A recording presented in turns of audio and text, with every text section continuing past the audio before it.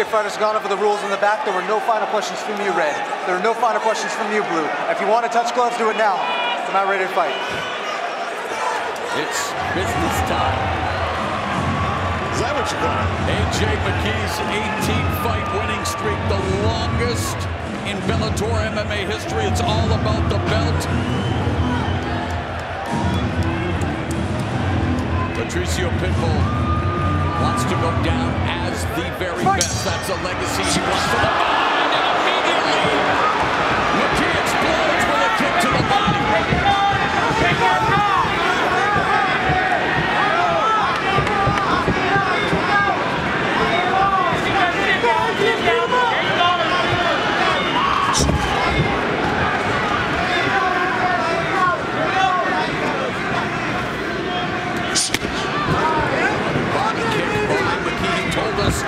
Before the first fight, that a body kick would lead you to the finish. There was a right hand on the counter from Patricio Pitbull. A good kick by McKee. That's what you need to see from Pitbull. He needs to start throwing that right hand count. Make AJ feel his power. Make him actually start to hesitate in some of the actions that he'll take and try to use those side kicks.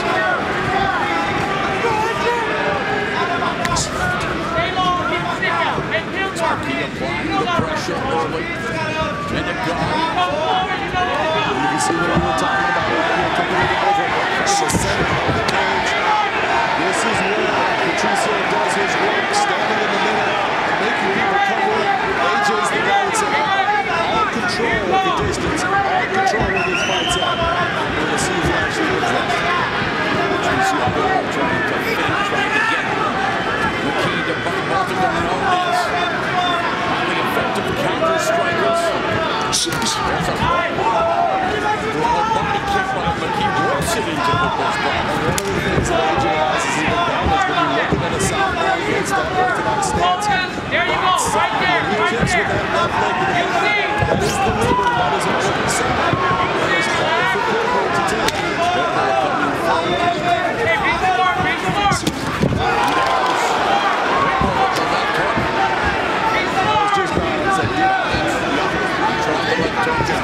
Hey, big more, big more.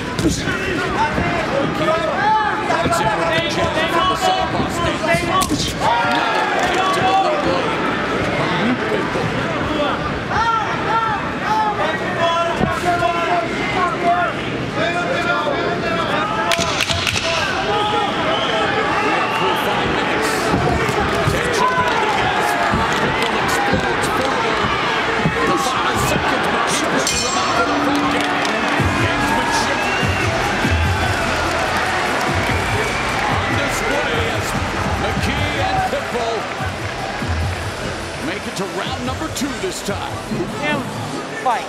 Okay? Take your time, move to the right, keep working your stick, give me some up and down feints, and don't be afraid to clinch because when you're coming out, you're looking sloppy and your hands are down. All right, other than that, how you feel? Good? Okay. AJ McKee's dad. Everything's going your plan. You got that round. That was a good round for you.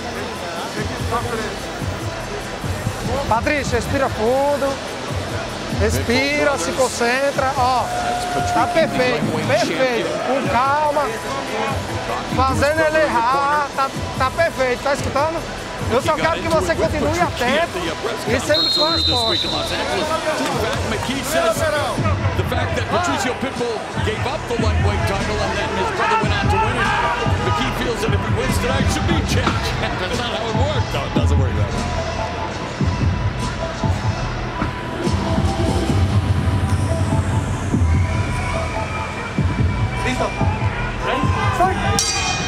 Things you want to keep an eye on coming into the second round, John, after the first 5 minutes. I think the thing you really want to look for is Pitbull starting to use his hands with that right hand counter. He's got to start being able to touch AJ. He's made a couple of rushes, but he wasn't able to touch him. The kicks have worked. Now he's going to start to touch him. What about McKee's performance in the first round? The big thing with McKee, what I'm looking at is at times he's dropping his hands, and he needs to always be aware that Pitbull's dangerous. Don't get lazy. Don't get, in a position where you feel it's going to be comfortable. Always be prepared. He looking for the takedown stuff by Patricio Pitbull, but then there was a knee on the exit.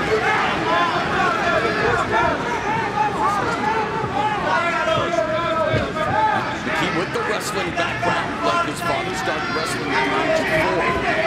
As a slick ground game.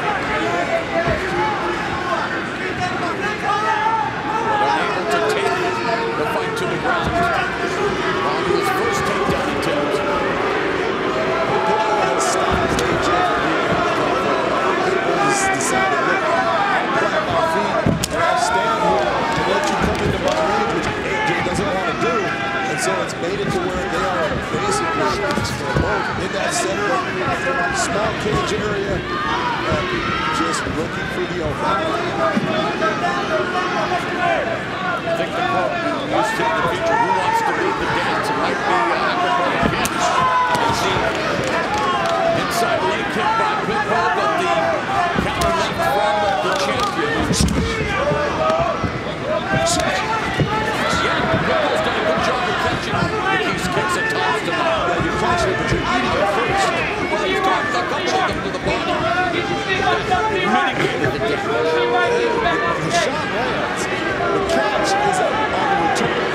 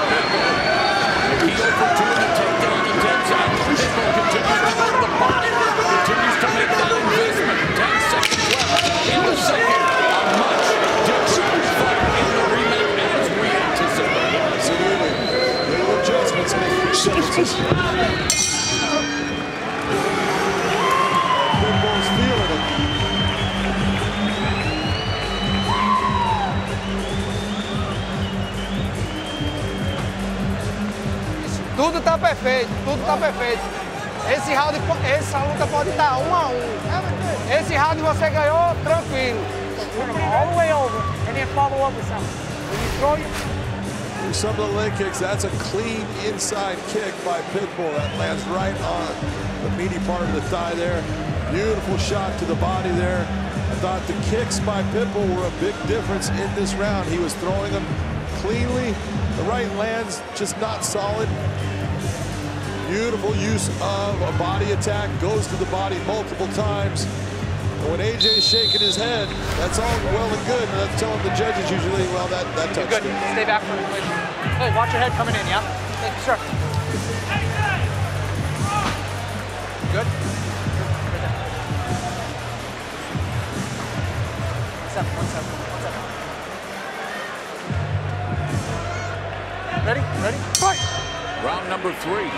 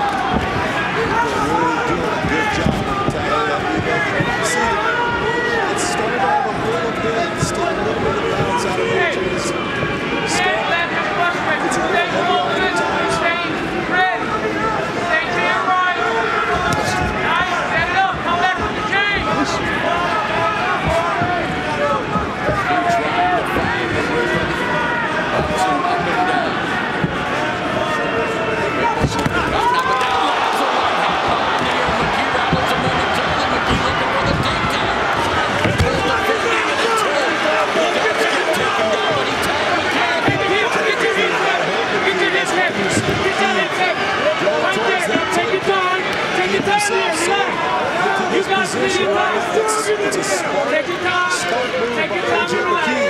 The question is, can he keep Pitbull on his back? Most guys that have tried to keep Pitbull here have not been able to be successful in doing it. He ends up working himself up to his feet. We'll see if AJ can do some work here. First man to submit Patricio Pitbull in their first fight in the final of the featherweight. McKee trying to administer ground and pass that with Pitbull on his back against the fence. Take your time. You got plenty of time to work. Beautiful short elbow strike by AJ McKee.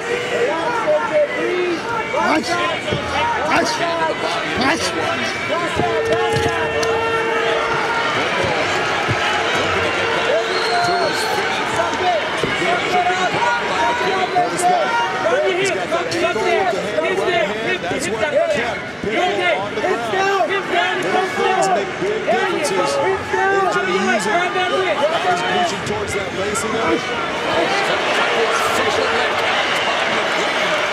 He's be careful where he puts his neck. We've seen a lot of people getting in trouble with Pitbull's guillotine.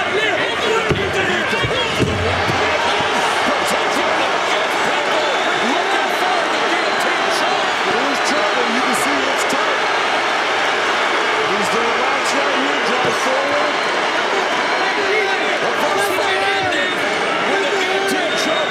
Patricio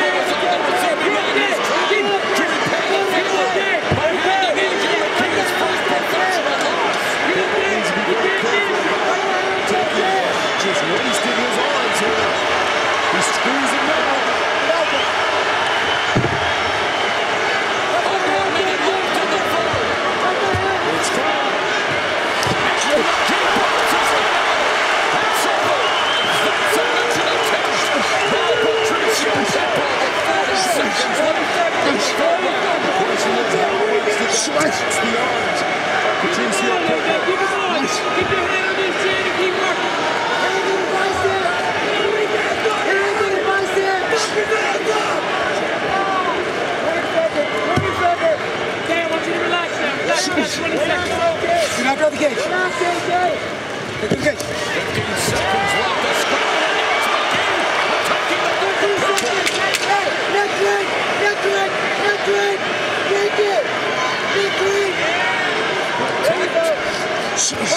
Nick as we go to the double.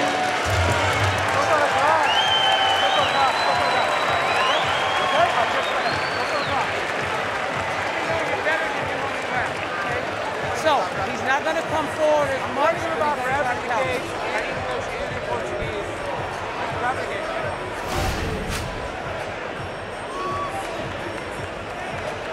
Shot lands just about behind the ear of AJ. You see him react to it, starts taking steps back, but that's what got him in the takedown position. He lands some good shots here, and that's the real big difference. He got a good takedown, landed some good elbow strikes, some punches there. Then Pitbull jumped towards the guillotine. And the real question, Moro, is how much credit are you going to give towards that guillotine? Was he ever in a position where you thought AJ was in trouble? He escapes right here, pops his head when he jolts him to the ground, then lands a couple of other small shots. Great round for both guys. No, I do not see it. I'm getting what he rubbed, okay? AJ McKee entering the championship rounds. This is round number 4. Ready. Fight! Patricio Pitbull trying to force a rubber match. AJ McKee looking to extend the longest winning streak in Bellator history. Unofficial scorecard belongs to Big John McCarthy. He has McKee ahead 29-28 after 3 rounds. And it's only because I didn't give credit so much to the guillotine as far as I thought it was tight, but not tight enough to submit it. I could be wrong, and the judges could definitely be wrong.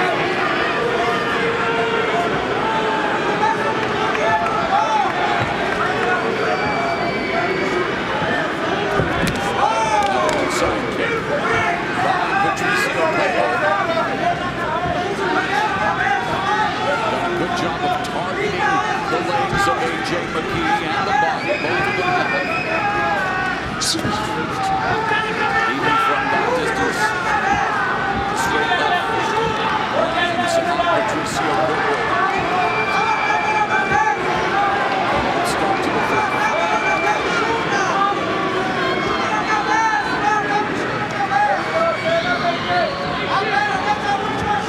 Just with the way I'm seeing Patricio as far as the way he's starting this round, it's telling me that, you know what, that guillotine, he did touch his arms a little bit. He's trying to just slow it down, get some blood back in there, take his time with this. Not a bad thing to do, as long as AJ's going to sit on the outside and make sure he's at the bottom.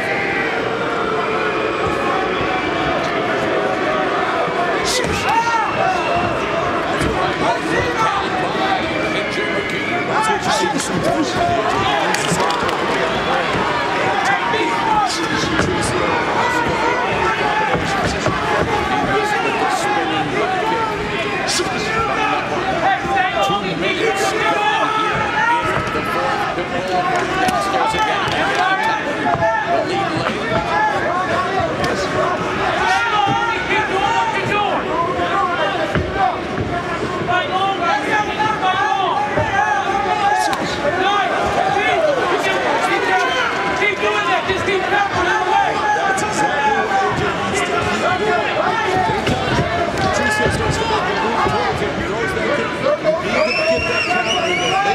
It's always going to come.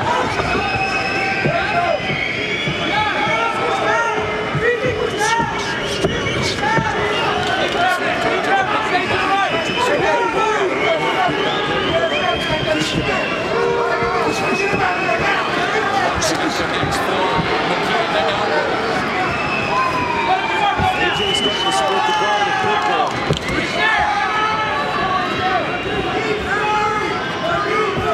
2 minutes left.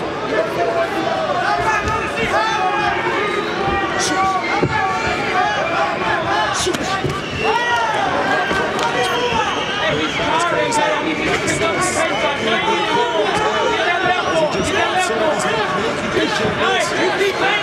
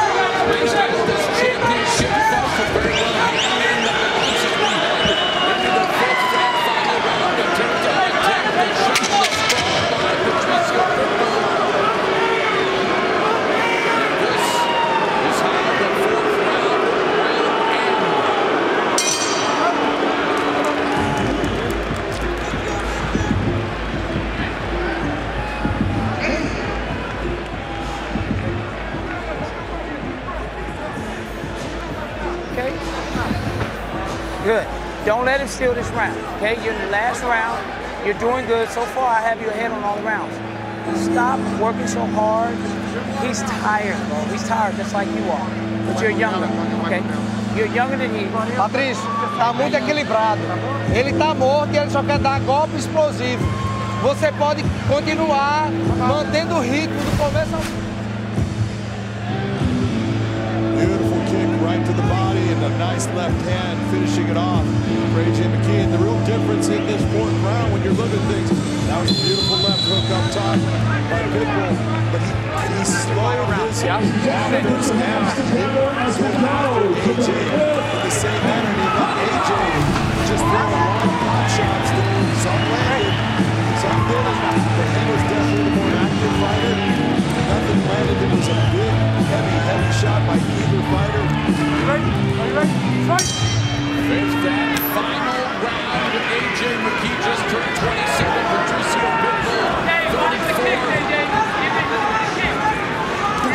It comes down to this. John, how do you have enough to go around to me? It's 3-1, but he could definitely be 2-2 in this final round. In my opinion, both guys need to go after it. He shoots in for the takedown.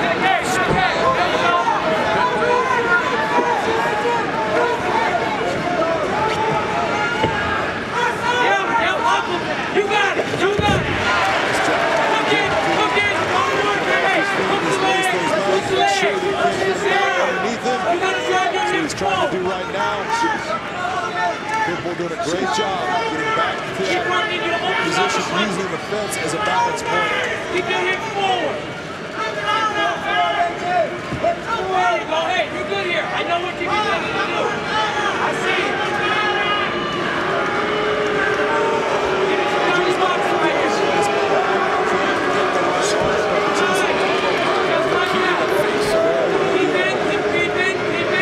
What you like, what you got? Yeah, come big, sit low.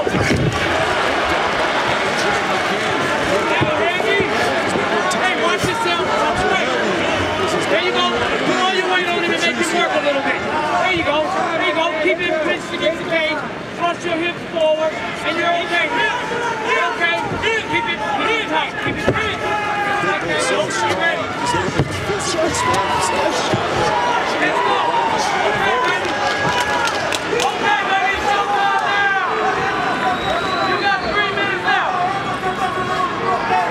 Take your time.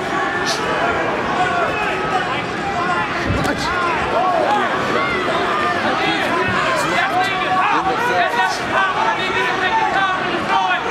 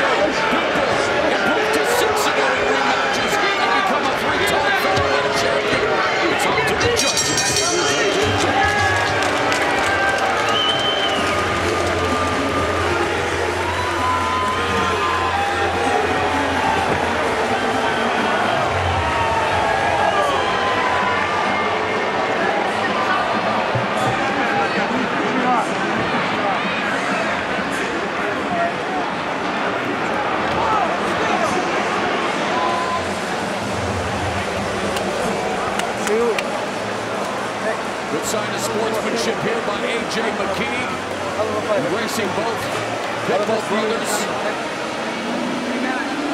Go through a battle like that with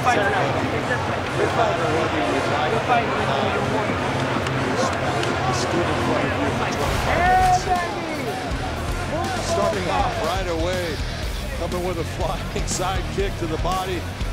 We saw beautiful leg kicks at times by Patricio Pitbull. Goes to the body, the guillotine attempt. He tried, wasn't quite there for him. At times started to look like it got a little tight, but you never saw AJ truly struggling with it. AJ worked his way out, landed a lot of body kicks. Beautiful left hand. Both guys gave it everything they had. Sometimes big power by AJ, sometimes big power by Pitbull. But you got to go back to the grappling aspect. AJ was the guy that was able to get the takedowns and sometimes land good elbows and punches on the ground in that position. Thank you.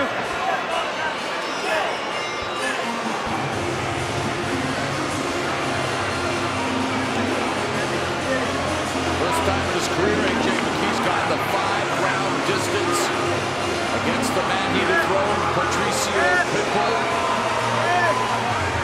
Both of them believe they have done enough to walk out of the Bellator MMA cage champion.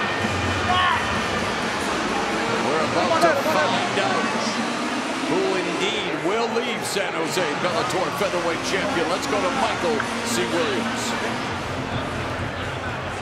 Ladies and gentlemen, for the decision, we're going now to your 3 judges at cage side. Your first judge, Michael Bell, scores the fight 49-46, while judges Ron McCarthy and Derek Cleary both see it the same, 48-47. All 3 have it for the winner by unanimous decision. He is the new and now 3-time Bellator featherweight world champion, Patricio Pitbull. Santa Cruz! Patricio Pitbull is now 6-0 in ring matches. He has just become a 3-time Bellator MMA featherweight champion, much to the utter disbelief of A.J. McKee, who has suffered his first loss in 19 pro fights in his first title defense. You've been over the rules already. Protect yourself at all times. Obey my commands at all times. Talk those down if you want. At the sound of the bell, come on out. Handle your business, ladies. Let's go. This special night culminates with a battle for the gold. The Bellator MMA Flyweight Championship. Juliana Velasquez set to defend it for the 2nd time against Liz Carmouche, who is 5-2 since she dropped down to 125 in December of 2017. Bell, round 1, scheduled for 5.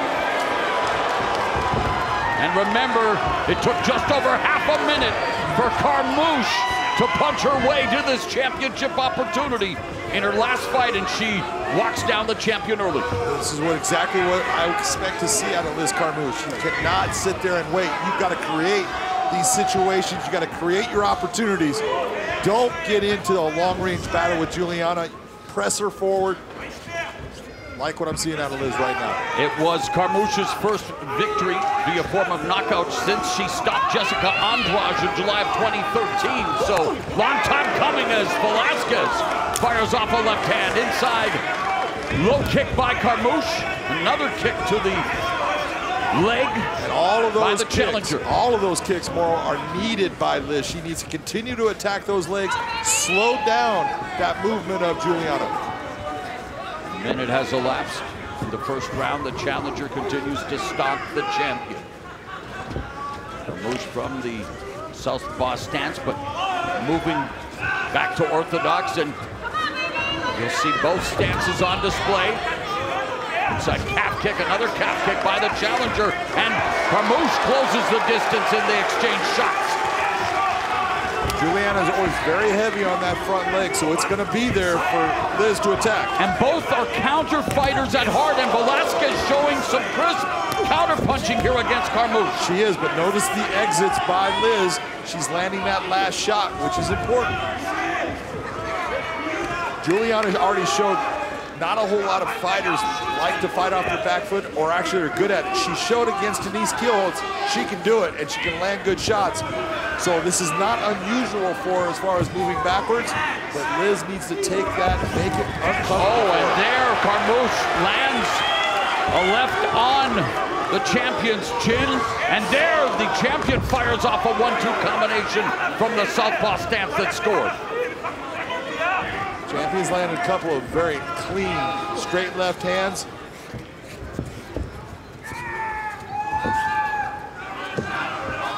Of course, Valentina Shevchenko is southpaw, and while Carmouche owns a victory over her, the last time they met, that proved to be a big problem, and Carmouche talked about facing a southpaw in Velasquez and the adjustments and the changes she needs to make. Of course, longtime training partner with Ilima-Lei Macfarlane, and would love to gain a measure of revenge for her training partner, who of course is back at it tomorrow night here in her home turf. Very nice straight left hand landed by Juliana there, but still relentless pressure coming forward by Liz, but the output needs to start notching it up. Yeah, Carmouche has thrown 30 strikes, landed 10. Velasquez 8 of 17 according to our statistical department. There's a nice jab to the midsection by Velasquez. Doesn't follow up with the left and then backpedals, resets, but the pressure continues to be administered by Carmouche.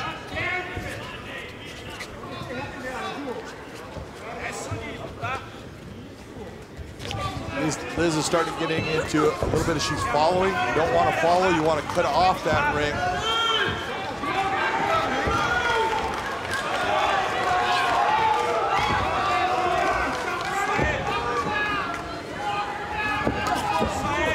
Tactical opening 4 minutes of this championship fight.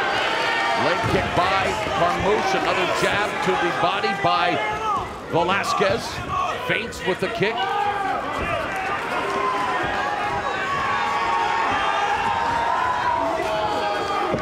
Carmouche has landed quite a few more kicks. That's the real difference in this round right now that I'm seeing. Yep, 10 of 11 compared to 1 of 3 for the champion, John. But the champion, Velasquez, putting together a good textbook 1-2 from the southpaw stance. But the big thing, she's got to get past the 1-2 into the 3-4. Yes. High kick by Carmouche. Both of them have to be careful, tuck those chins. 10 seconds, Carmouche catches the kick, clinches with Velasquez, both known for savvy work within the clinch, but the clock will run out in the opening round.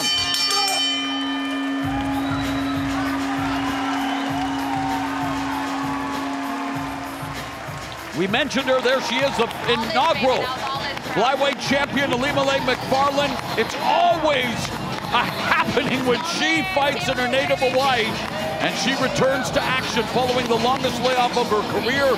She will face Justine Kish tomorrow night, Bellator 279, right here at Neil S. Blaisdell Arena in Honolulu. She is cheering on her longtime friend Liz Carmouche. In fact, Carmouche signed her Bellator MMA contract here in Honolulu. So this place has a special meaning for her, and not a bad start for the challenger. Not a bad start for either. I thought the big difference were the kicks by Liz Carmouche. A couple of good shots landed there in the stand-up. I thought that Velasquez landed a couple of very nice straight left hands. Carmouche coming over the top. Little right-left landing. Not a ton of power on it. But the leg kicks are something that Liz needs to stick with. They had an effect in the beginning of the round. She kind of got away from them a little bit towards the end of that first round. She needs to get back to it. And Velasquez might want to dip into that arsenal as well, as we've seen in the past. Of course, she is a judoka. Carmouche is a 10th Beautiful left hand by Juliana. And dropping Carmouche in the second round, the first knockdown of the fight. And now another 1-2 by the champion. That was a clean, straight down the pipe left hand by Juliana. And Carmouche bouncing right back to her feet, but she has tasted the power. Going upstairs with a high kick. Velasquez, 12-0 with 4 knockouts. Carmouche has tasted the power, now looking for the takedown. That's her first takedown attempt, and she secures it. Very nice job by Liz, and this is something she needs to do. Good job of trying to lace the legs here. She's trying to figure 4 of those. We'll see if she can get to it. She does. And she needs to get Juliana's back off of that fence material onto the canvas.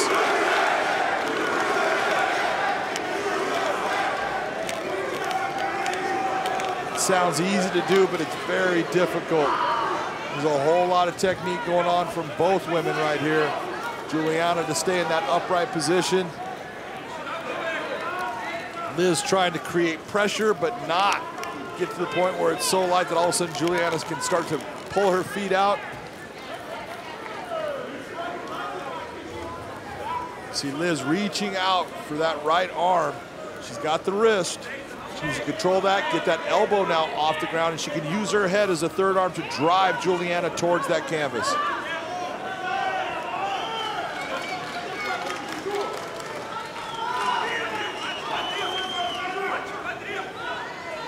Strength from Liz Carmouche on display, managing to keep that right arm neutralized and taking small steps, trying to move up.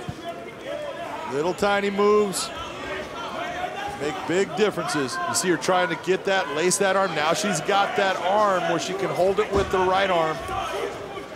The champion not panicking.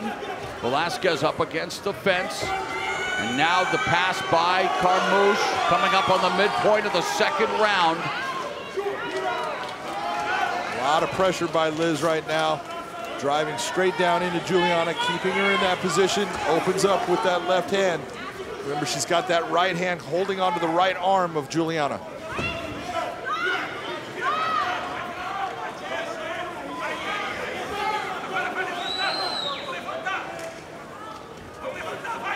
Velasquez up against the fence, going to get back to her feet and does so.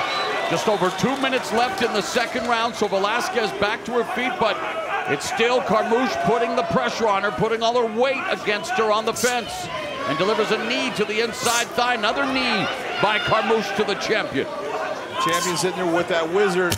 Many times judokas love the wizard, even over the underhook. An old school veteran at heart, the foot stomps. And every time we see foot stomps, we gotta give a shout out to the king of the streets, Marco Huas. I think it's in the contract, John. A minute and a half remaining in the second. Carmouche doing whatever it takes to keep the champion off balance. But it's champion now. Velasquez has Carmouche against the fence. Nice job by Juliana to switch the position. You see Liz digging that underhook. Beautiful knee to the body. Man, the clinch is an area where a lot of pundits were interested in seeing what would materialize, and we're seeing it unfold here with just over a minute left in the second round. Well, like we talked about it, Liz Carmouche is possibly the strongest 125-pound female fighter you'll find, and I think Juliana is second. So they're both used to being able to kind of bully their way with the other women in the division. And they're jockeying for position here. They're taking turns here in this clinch battle, final minute of the second round. And again, every taxing second, and Velasquez showing she's adept at delivering a foot stomp as well. And knee strike by Carmouche, and the trip takedown by Velasquez. With 20 seconds left, Velasquez secures her first takedown.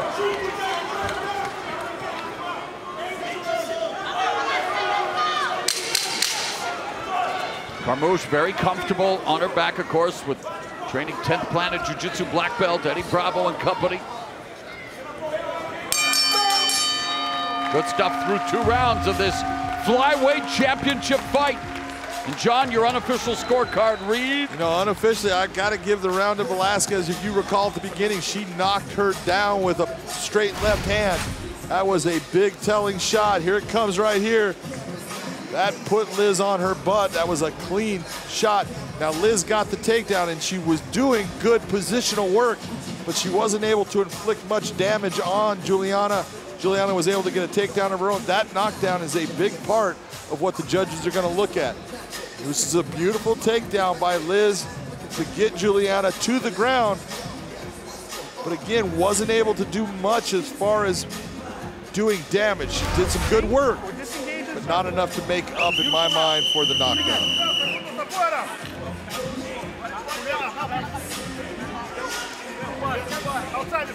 Velasquez representing Team Nogueira, Carmouche representing the Arena MMA.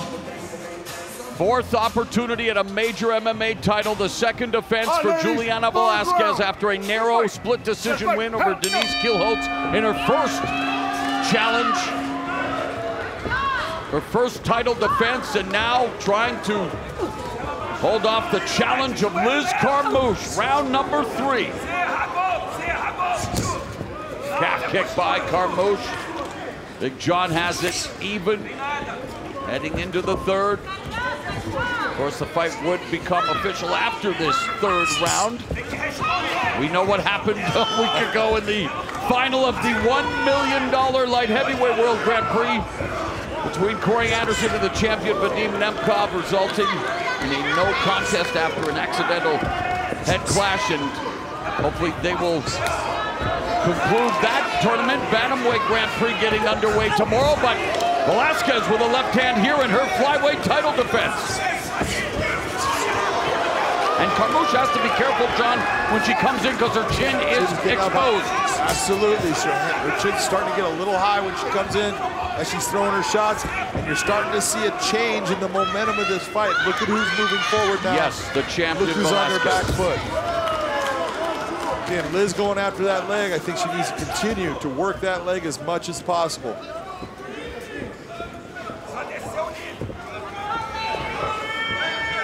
Numbers are interesting in terms of punches landed and thrown. Big edge for Velasquez, as we talked about, a big edge for Carmouche when it comes to kicks. And it's that left hand. Liz is having a hard time figuring out the straight left hand by Juliana. She's setting it up well, and she's getting Liz into her range, throwing that jab out, following it up. Nothing fancy, nothing special, but she's being effective. Double jab, then delivers the left. And we talked about total kicks landed. Cavalcade for Carmouche, 19 of 23 compared to 1 of 4 for Velasquez, but Velasquez been content to be a headhunter. And as you mentioned, that left hand has been key. Beautiful job catching that kick. And delivers the left. And you notice how she caught it with the right, moved it off to set up the straight left hand. Beautiful technique. Yeah,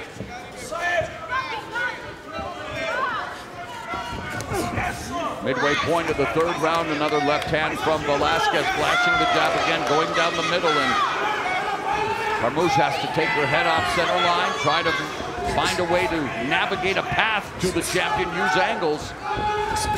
There's a kick that lands, calf kick by the challenger. But you're right, John, she's now on her back foot. It's Velasquez putting the pressure on the challenger. Yeah, Velasquez has become the sniper here. She's just setting up that left hand. She's looking for her opportunities to land it. Carmouche sometimes upsets her balance, upsets her positioning with that low leg kick, but not enough to stop what Juliana's starting to set up.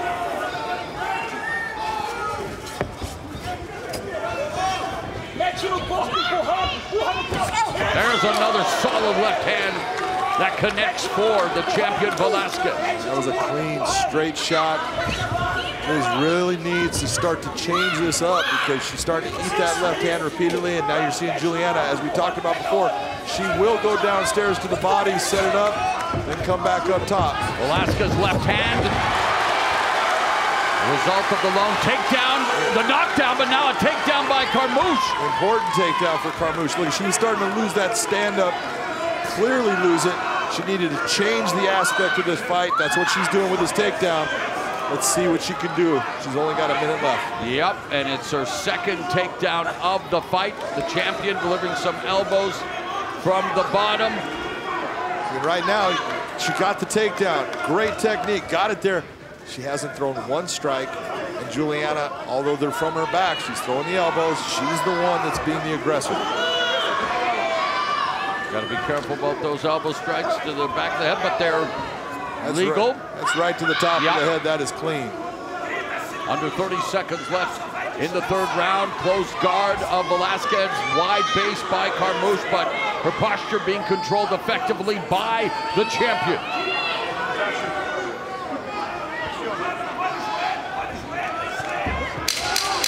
Speaking of the champion, we are headed to the championship rounds of our Bellator 278 main event. A little can opener action from Carmouche as we go to round number 4.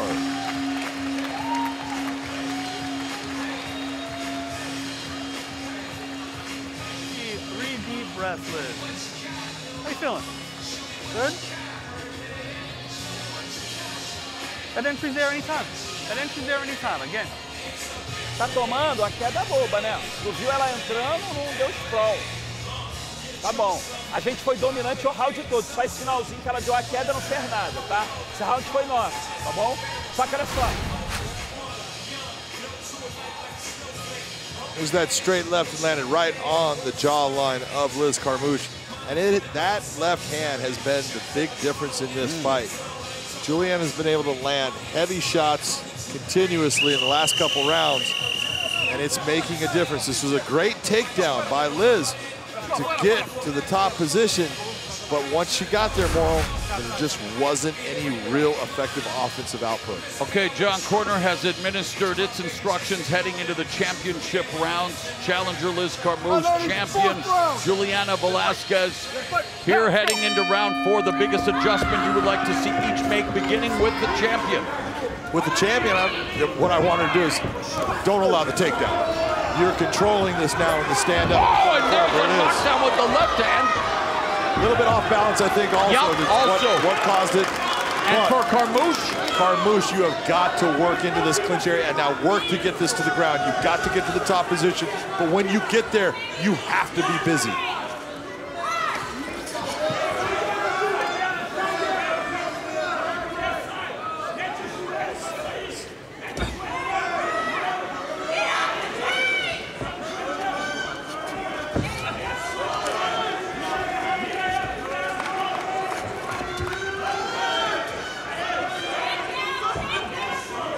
Juliana doing a great job of raising that underhook with her right arm. That's what was able to turn Liz to get her back against the cage. Little techniques, little things that make differences.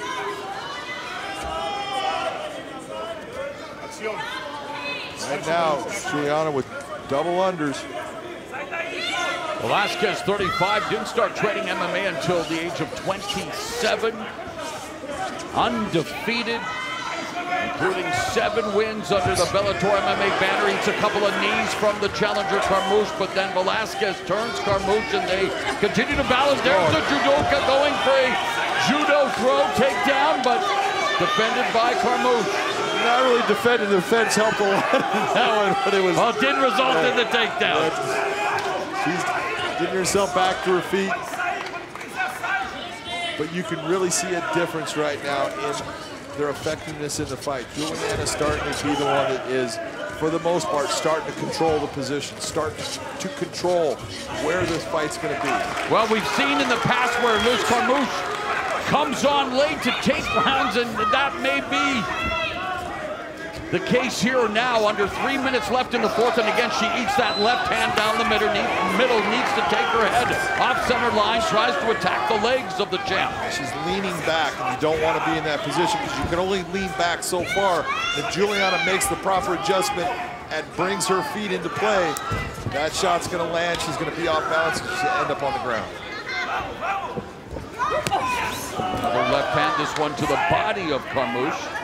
Past the midway point of the fourth.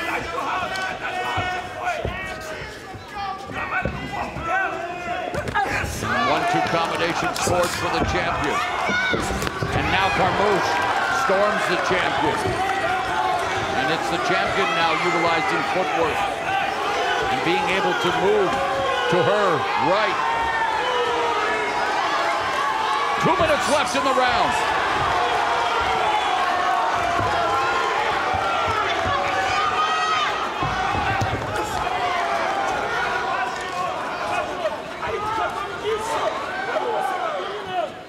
It was good timing by Liz to take advantage of that left hand that Juliana threw, but she ends up, now she's got Juliana's back against the cage.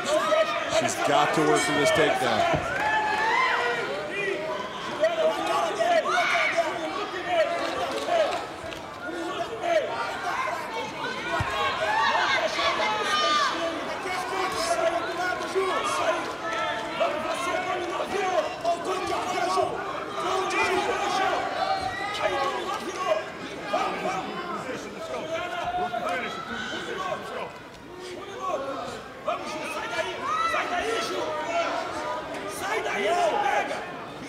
1 minute left in the fourth. Velasquez puts Carmouche on the fence, and it's this gritty battle for positioning. And Carmouche spins Velasquez to the canvas. Caught that leg, controlled it with that spin. Beautiful takedown by Liz. Not much time left though. 40 seconds left to work from side control, and she definitely needs to up the attack. 30 seconds left in the round. She's trying to neutralize the right arm of the champion, and now looking to deliver some ground and pound. Crucifix position. Short elbow strikes. There's a couple good ones in there. Referee stops the fight. We've got a new flyweight champion.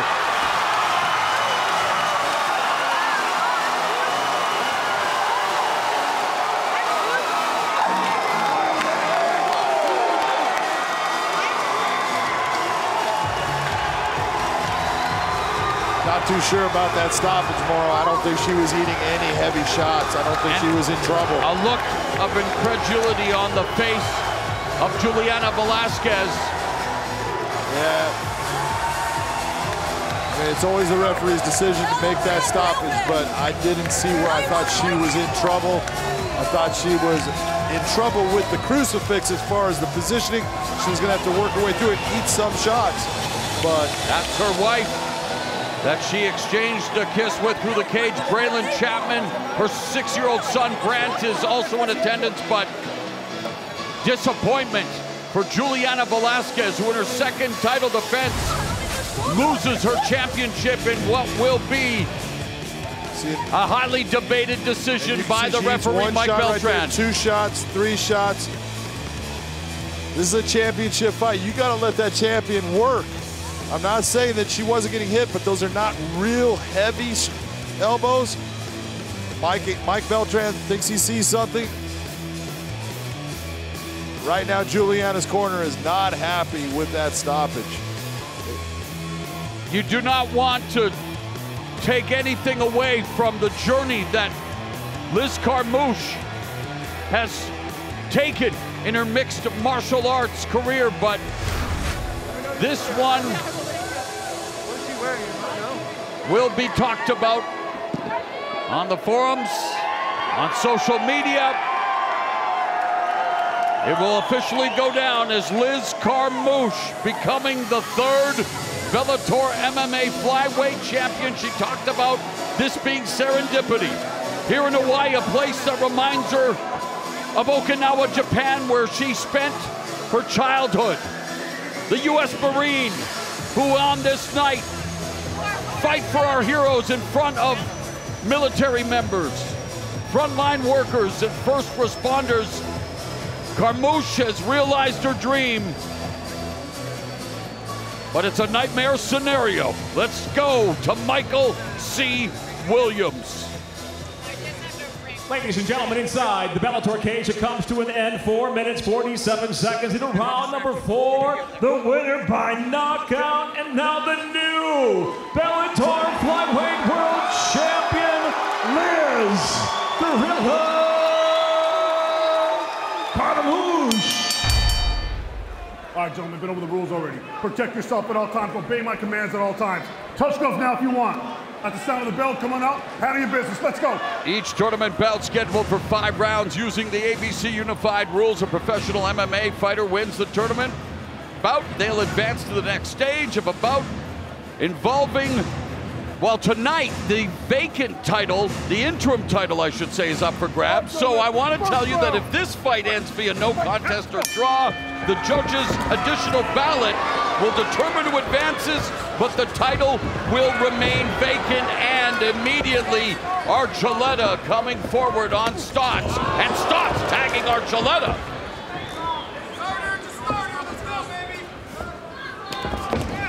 Nice 1-2, boy. They are definitely swinging hard early. And Archuleta stumbles forward.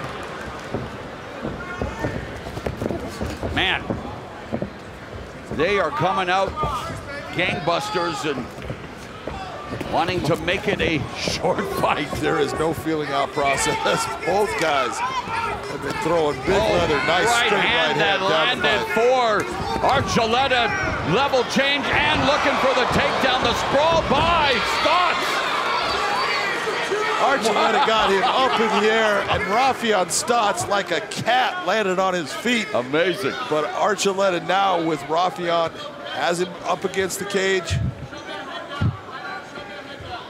And this is one of the things that makes Archuleta different than a lot of guys that come from that wrestling background. Archuleta will actually break off of this and land something.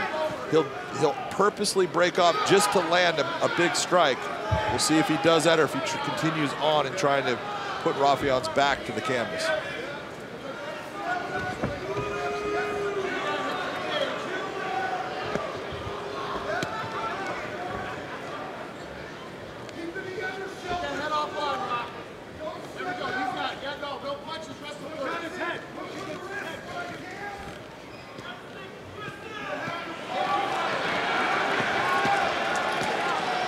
Rafion being smart as far as just attacking with these little shots just to irritate Juan. Juan wants to take away that posting right hand of Rafion. But right now his hands are not in a position to do it based upon where, there you go, you see him grabbing for that wrist.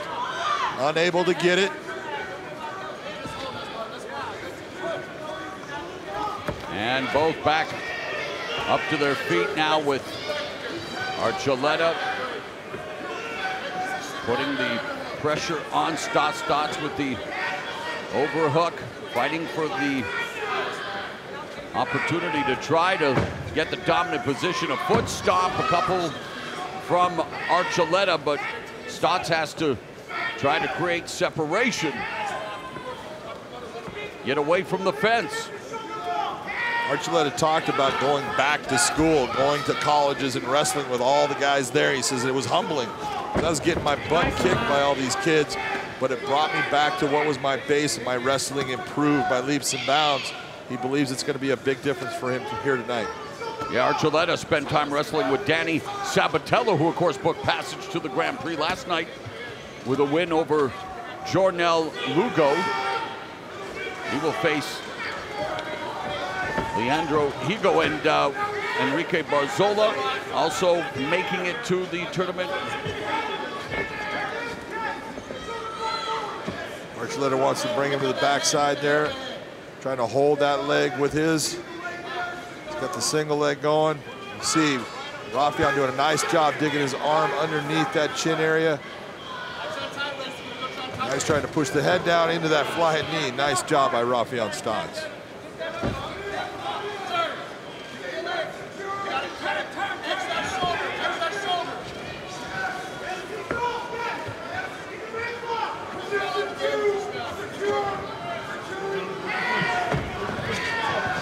And Stotts able to create separation. A minute left. It's Archuleta bringing the offense. Combinations.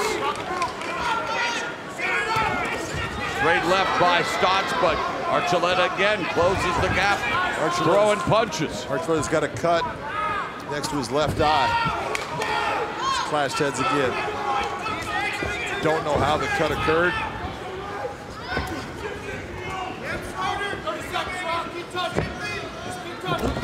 And there's the timing and the takedown by Stotts, immediately getting the back of Archuleta. Stotts has 4 submission wins. Nice job of trying to roll through it by Archuleta. Stotts in good position here, heavy hip ride. All 4 of his wins via rear naked choke, but time running out here at the end of the first round.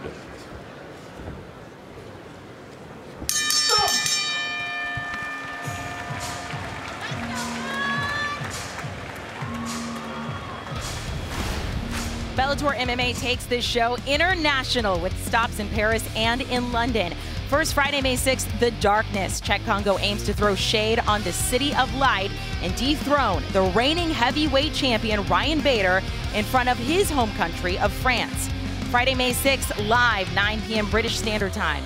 Then on Friday, May 13th, London gets an up-close look at the fight styles of local favorite Michael Venom Page. MVP enters the cage against Division I All-American wrestler Logan the Storm Storley to declare the interim welterweight championship. Friday, May 13th, live 9 p.m. British Standard Time.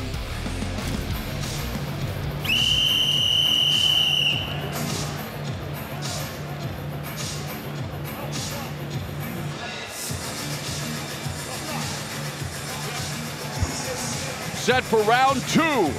Former champion Juan Archuleta. And Rafion Stotts looking to extend his winning streak to 10.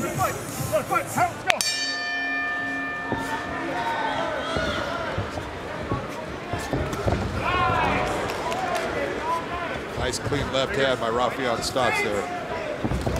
Rafion needs to really start to just open up. That was a good. That's Archuleta who's opening up on Stotts. Yep. Archuleta's got that pressure coming forward. He's putting Stotts on his back foot. Stotts ducked underneath the right hand, looking for the takedown, defended by the Purdue alum. Right hand to the body by Archuleta. 1-2 from Stotts, but Archuleta with the better counter. Pressure being put on by Juan Archuleta. And Stotts trying to pick him off. Body kick by Stotts. Right hand. So now the fight is becoming just that here in the first minute of the second, John. They're both going after this. A lot of body shots by Juan Archuleta. He's going up and down. Stotts, for the most part, headhunting on Archuleta. Lead right hand, but Archuleta using it to set up the shot, but defended by Stotts as they fight along the fence.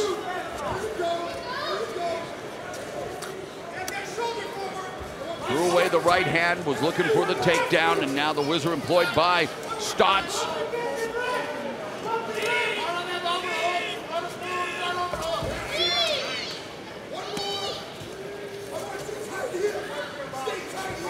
Stotts remaining real heavy on that whizzer.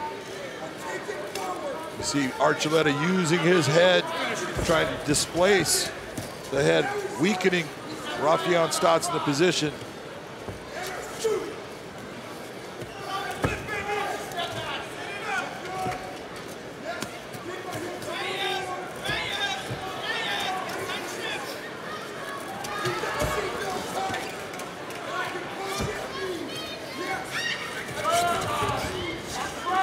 Stotts creating the separation again from the southpaw stance. Pressure on that.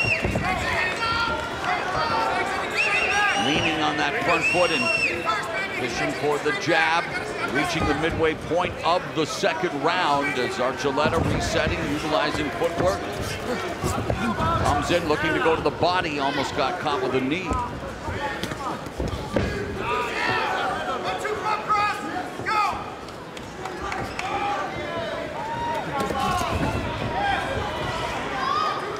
Archuleta putting together punches, but then walks right into that well-timed shot by... Beautiful whizzer. Yes, Stotts, but a nice whizzer employed by Archuleta. Again unloading. He's still trying to go for the takedown. Archuleta's working for the takedown more, but a lot of what he's doing is he's trying to tire out the arms of Raufeon Stotts. All this wrestling, although Stotts comes from a wrestling background, you have to do this consistently to be able to stay with it. And the pressure that Juan Archuleta is bringing right now, it can wear out anybody. And Raufeon Stotts just trying to hold on and keep himself from going down. There's a lot of use of his arms. They can get real heavy.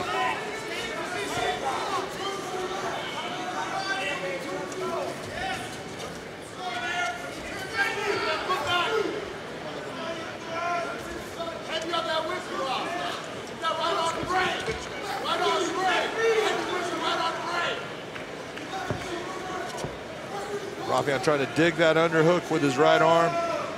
At least wants to put that hand towards bicep control so he can push the arm of Archuleta to the side. Nice wrist control there. Archuleta digging that underhook. Nice job by Archuleta. Under a minute left in the second. Archuleta's got double unders now. He's got the ability to have control of the upper body of Raufeon Stotts. Now he's back to the single leg. Base, and Stotts trying to defend the single leg takedown attempt by Archuleta with 30 seconds now left in the second round. Elbows by Stotts, balancing on one leg. Another elbow to the body by Raufeon Super Stotts. Got to be impressed with the defensive wrestling of Raufeon Stotts. Archuleta has worked really hard. Nice elbows attack right there.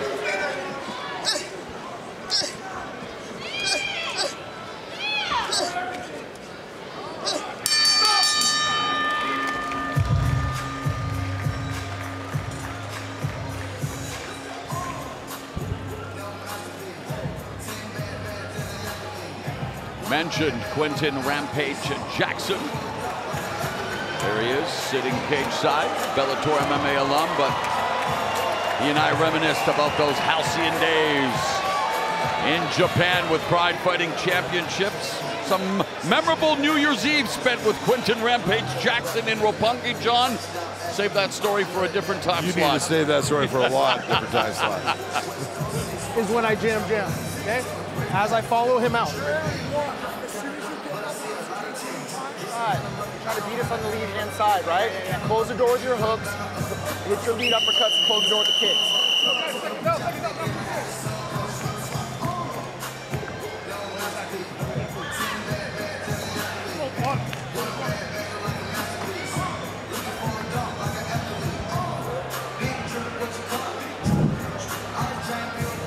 All right, gentlemen, third round. Hands, go. Bell, round number 3.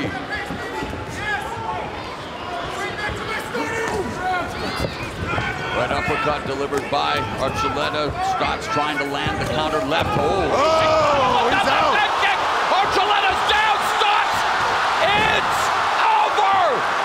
Raufeon Super Stotts advances to the semifinals and is the new interim bantamweight champion with his 10th consecutive win, becoming the first person to knock out Juan Archuleta.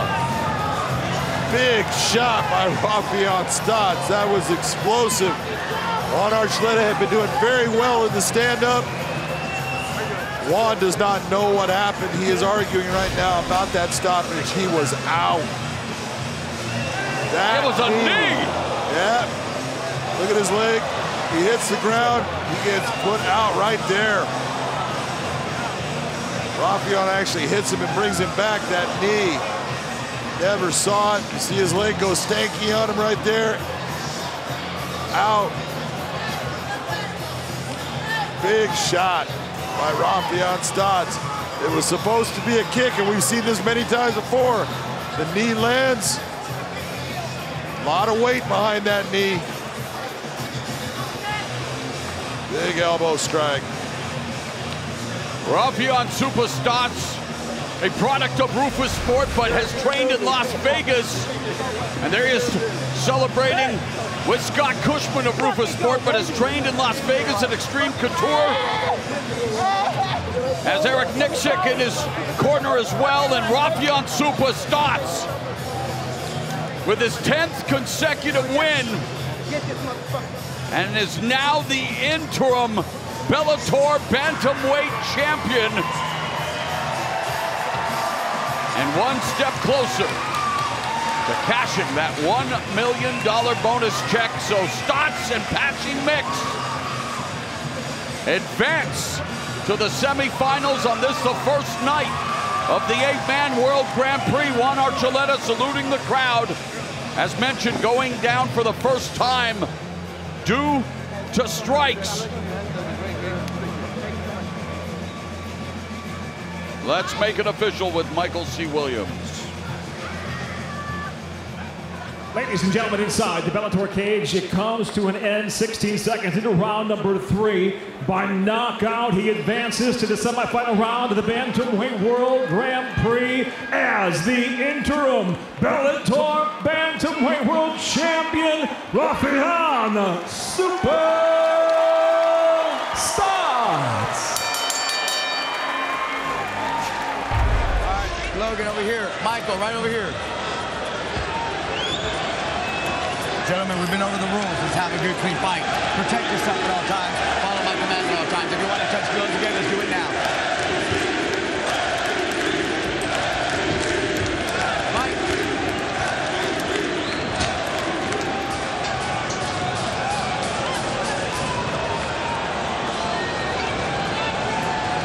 My two guys. Good? You good? Are you ready? Ready? Let's go. Now they get it on. We all know what Storley wants to do, what he needs to do. And we know where MVP wants to be. Now it plays out in front of us. And listen to this crowd. Storley biting on a lot of the feints. He's got to be a little bit more relaxed. MVP doing a good job of pressing Storley's back towards the cage. He's not going to feel comfortable just shooting off of there. Really proactive start from MVP, who is a supremely good judge of distance. Storley looks for that takedown. If he gets the takedown, you're going to hear the biggest boo over a takedown ever, but this is where Storley is remarkable. His wrestling translates so well in the cage. He switches from one technique to another and eventually catches his opponent behind. Storley made it absolutely clear to us he doesn't care about the crowd. He could care less about the booing. Beautiful carry right over onto his back.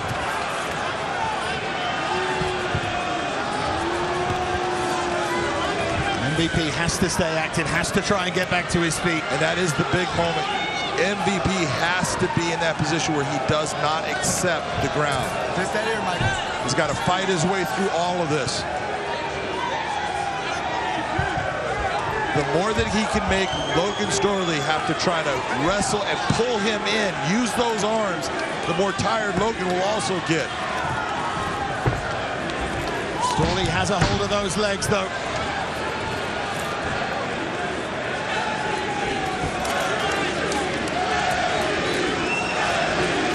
Know the significance of these moments.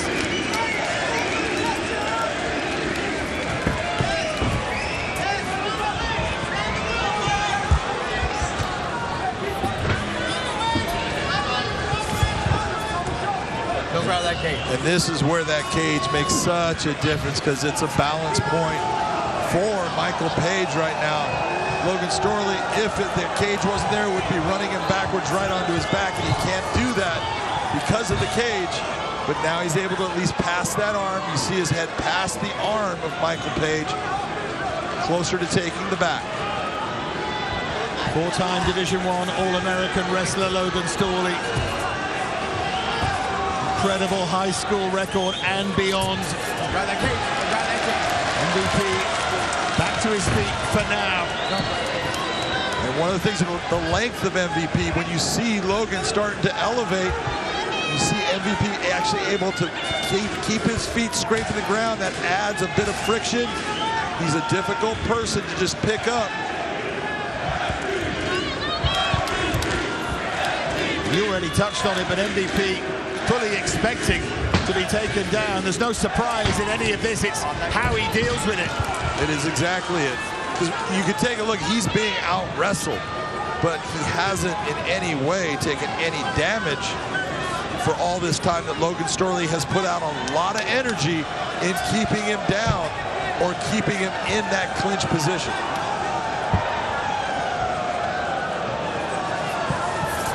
He told us he'd need significantly more than one takedown per round, Logan Storley, to get the win, to try and grind MVP down.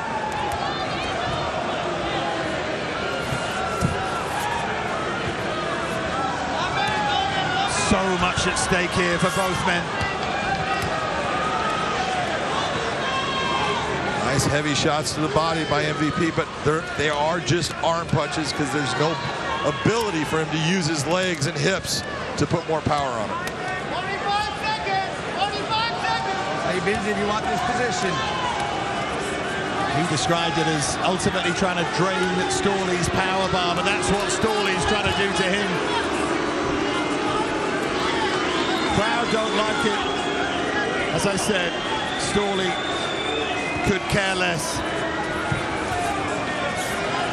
If you're Logan Storley, you just stick to your game plan. You know the route to victory. It's not an easy one, but you know what you have to do. Stick with it.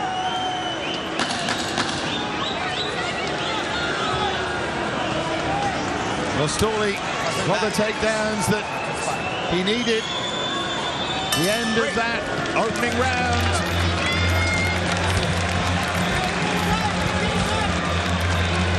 But MVP undamaged. Undamaged, but you got to look at that round, and what you're looking at is what was the primary element of the round? It was grappling. This is the start.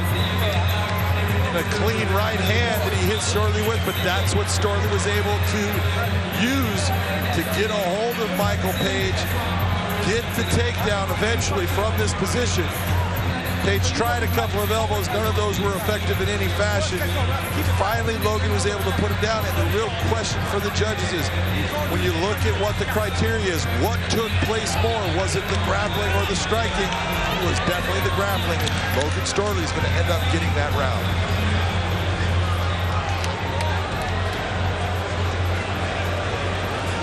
Behind the black line, Michael. Michael Venom Page is just one of the most relaxed athletes you've ever seen. Someone just yelled up at him over us on the side of the cage, and he said, don't worry, it's coming. Stay calm. Well, big smile on his face. He's so right when he says, look, he could win 24 minutes of the fight. It doesn't matter. I'll still finish it. And he has that ability. He's that dynamic. He's that explosive, and he has that kind of power. So he's right. Logan Storley, every time is, oh, that was a good shot. Nice, clean right hand. Every time Logan Storley comes off of that stool at the beginning of a round, he's got to face a new guy that could possibly put him out. And he even found time for that little touch of trademark mockery. And Logan is showing you right now he's a little bit flustered with the style of MVP. He's not sure when to shoot. The timing and the range is a little bit off. And that's because of the length and how fast Michael Page is. Yeah. Success on your feet against Neiman Gracie is one thing, right? Totally different element. Not that Neiman doesn't have some stand-up, but it's completely different than what we're seeing out of Page. That was a nice little check hook inside by Page. Storley letting his hands go.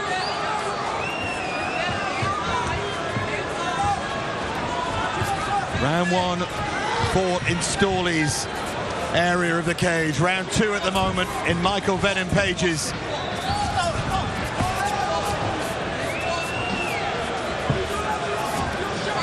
And he's throwing those feints. He's looking to measure Storley. so mobile.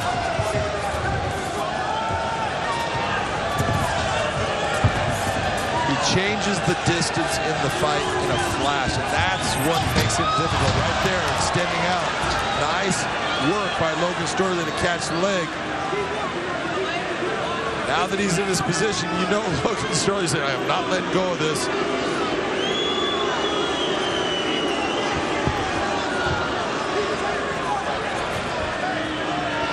He's starting to get that leg straight. That's going to help get that takedown. Page try and display his legs a little bit. Stay busy, guys. But he can't put too much weight onto Logan. That's going to help Logan take him down.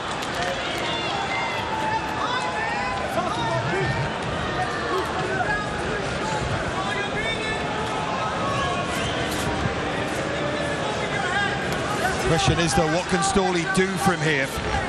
Because Page has had a good opening to this second round. Put some angle on that elbow. A little warning there about the angle of that elbow. Can't go straight down. It can't go 12 to 6. All you need to see is an arc. Any arc makes it legal.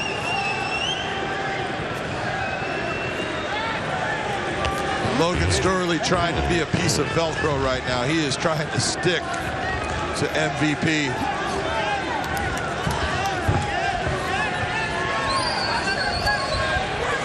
Right now, MVP wants to let go of the head. You don't want to have that head. It's not going to help you. He can actually take his arms. He's reaching around. That's not going to help him. He wants to reach his arm actually inside of Logan Storley's arms and use his body to create a pressure on his grip.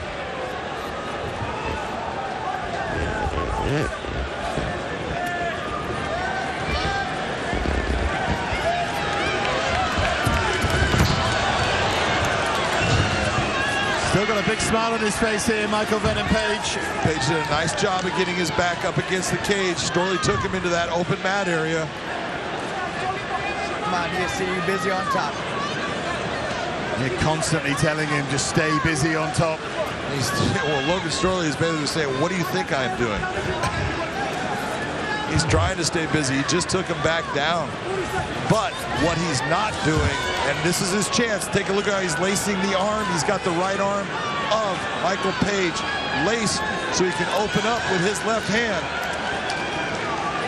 You see Michael trying to reach over with his own left hand to block it. That's the only thing he has to block. The ability of Logan Storley to punch him in the face right now.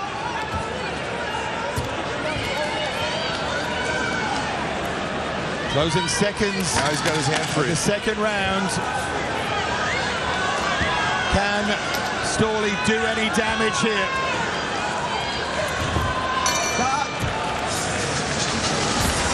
Another interesting round. Melvin Manhoef watching on, fascinated here. That tremendous MMA record, and we'll be seeing him in action very shortly in his hometown.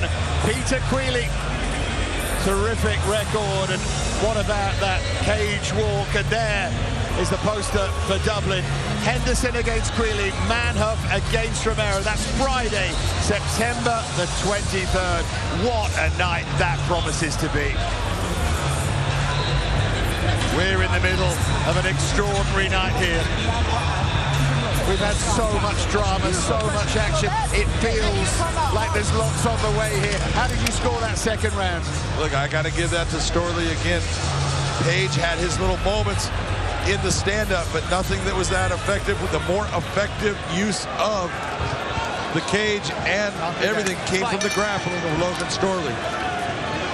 Those words of Michael Venom Page, I only need a second. The start to ring around your head at this point. Let's take a look at Don's scorecard, just to confirm. There's a flying knee from Michael Venom Page. Storley shakes his head. And the fact that Page is willing to still do that type of technique tells you the confidence that he has in what's occurring in this fight. Big time elbow strike by Michael Page. This is where he's so good. Felt like he could have done more against Douglas Lima, determined to do it here. Starting to warm to this task.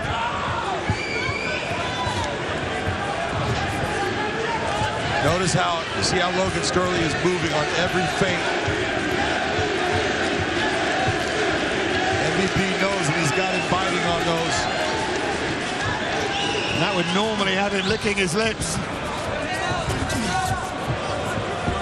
He's looking for Storley to shoot. He wants to bring that right hand and uppercut.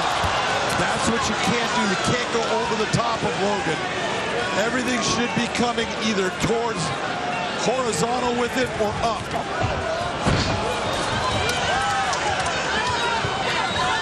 And limpet-like Storley clings onto it.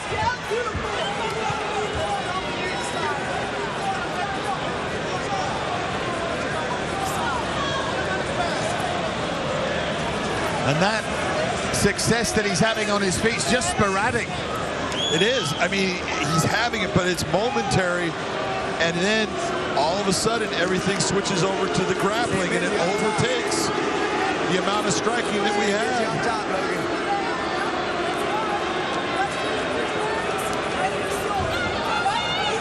But I am very impressed with how much trouble MVP has given Logan Storley as far as actually putting his back to the canvas.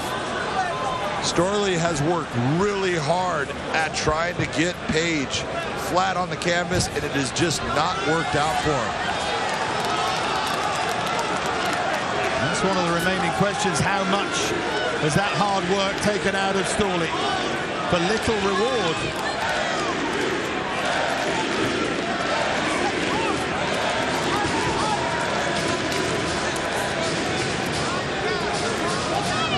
I need to see a little bit more.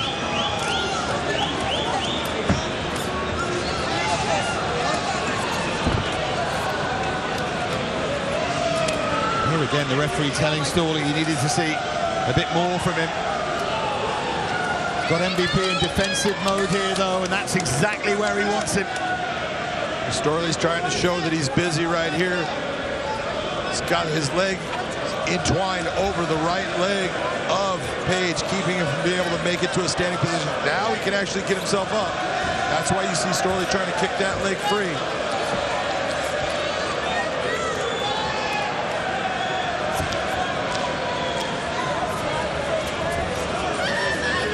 Storley working really hard right here. MVP does get to his feet.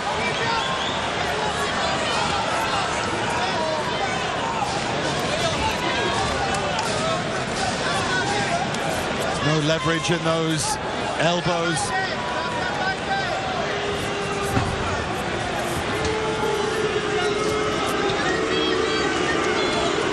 Crowd might make a difference here with the referee. He's starting to get closer. It's also music to Logan Storley's ears, though. If they're booing him, he must be doing something right.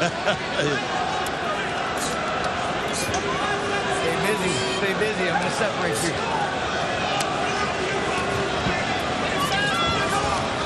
Fascinating to hear that constant dialogue. Stay busy, stay busy. Logan working hard, trying to take the legs away. Page doing a great job.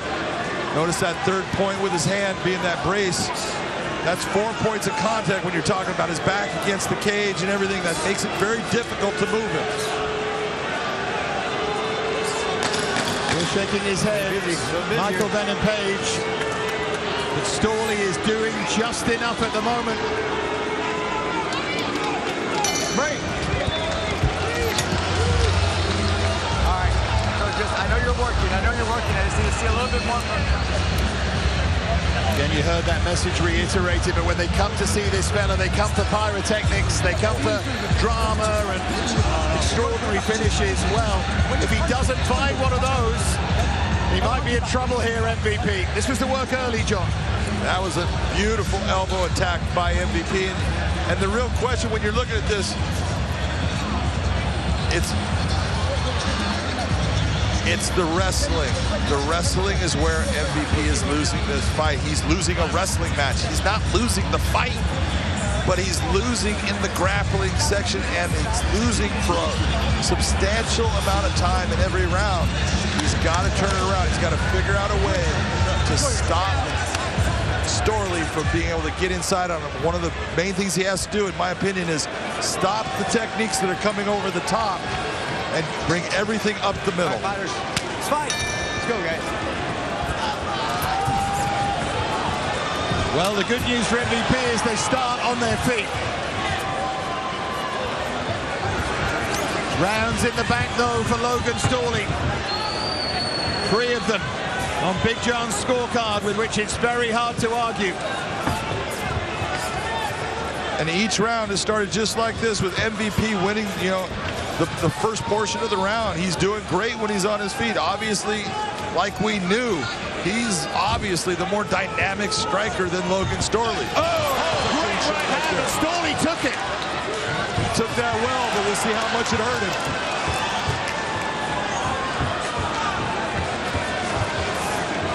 Again, bites on those fakes. There's the knee up the middle, followed by a right hand, putting the shots together now, MVP.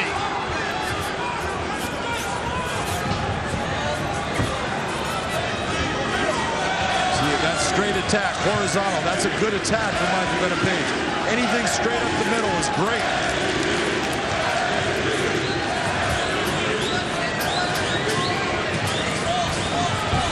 Uniquely elusive on his feet. There's another powerful right hand. Is he just starting to turn the tide here? Storley still stands in front of him.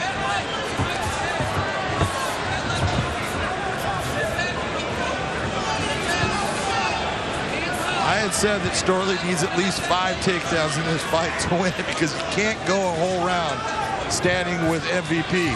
We'll see if that's true.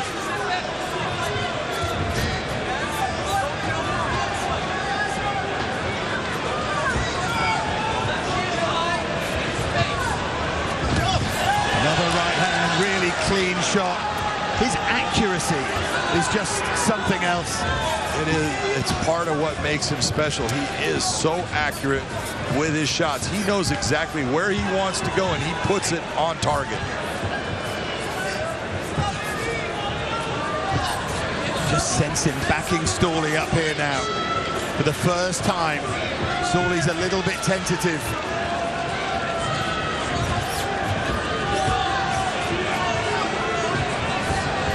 Notice the flinching. You see the feint that MVP sets up. You see Logan, he's biting on him. He is worried about those shots coming. He's trying to figure out his timing on when he can drop levels and get into MVP. It's a much better round. It's exactly where MVP wants it. But remember, 3 rounds down, he has to do serious damage. And part of this might be, after those 3 rounds, Logan Storley's arms might be really tired, heavy. So he's telling himself, I need to get a little bit of a break with my arms. And I'm going to try to stand up here.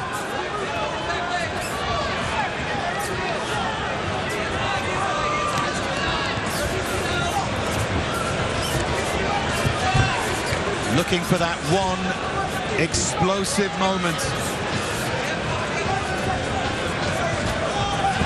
That jab's a great punch from Michael Venom Page.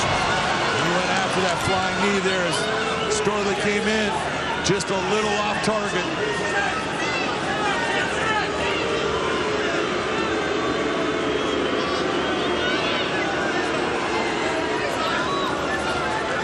Logan getting his hands together. Once he gets his hands together, that's when Michael hits the canvas. They were longer on their feet in this round with Page doing damage. They were.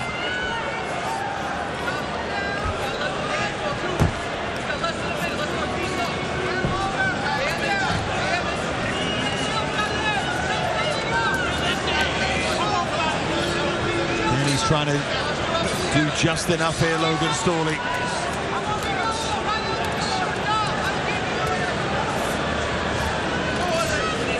He's landing, little strikes and things, trying to get Page to move, but it has been impressive has been able to keep his back. He's been on the canvas with his butt, but his back is really not bent, and that is really impressive when you're talking about against a guy like Logan Storley. 10 seconds to go in the penultimate round here.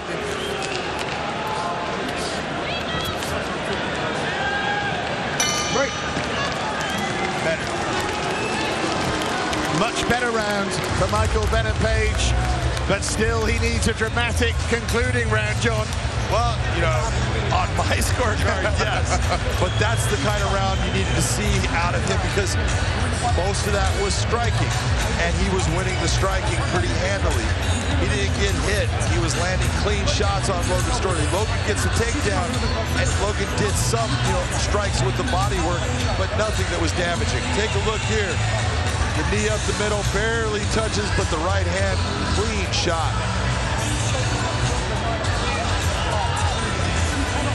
Right hand again. And he was able to open up several times, going after him with combinations. Logan Storley doing a good job of surviving in the round as far as staying in the stand-up for a good 4 minutes, I'd say.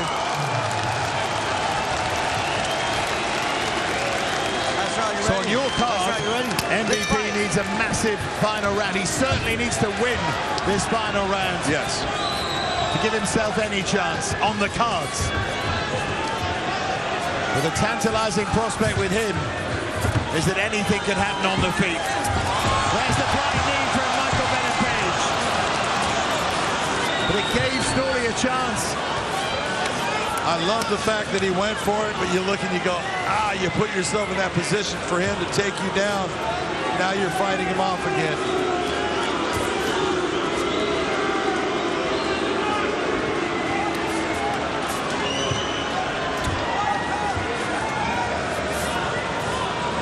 Now it becomes a matter of real urgency for MVP. He has to get back to his feet. Boy, Logan Storley is working hard. He's trying to lift it.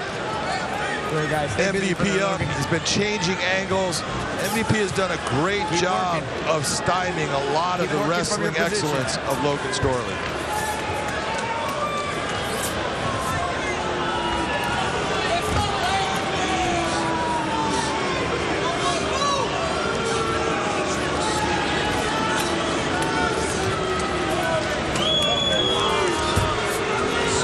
Starts to sense that if he keeps him down here, if he keeps doing what he is so good at and works hard enough, it's going to be his fight.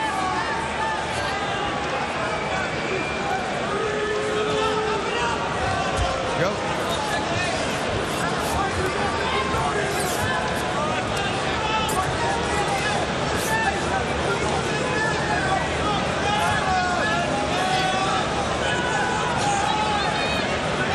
The weight of Logan Storley on MVP's back here as he tries to get back to his feet. This is what the grappling arts is. You're able to control a guy's body position and make it to where all those years, all that training, all that skill, they can't use against you based upon where you put them on the ground. Do something with your positions.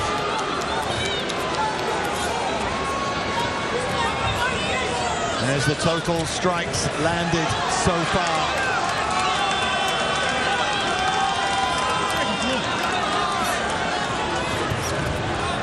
Don't grab that cage, Michael. Michael needs to dig that left arm in. It's too late now. He's looking for it. Switch. Not in position for it. Now he's down in the center of the cage. Has him in the center and on his back. Stay busy from here. He has worked tirelessly throughout this fight to try to get this position. Let's see what he can do.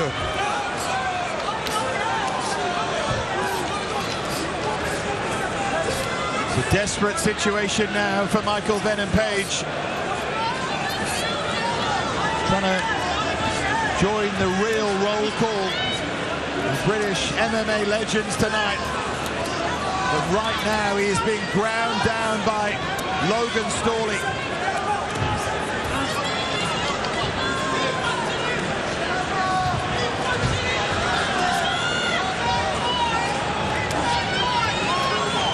Again, Storley is so clever, John, at getting into the right position and working hard enough.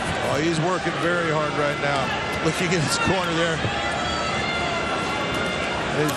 Page just doesn't have the submission game that Storley has to fear in this position.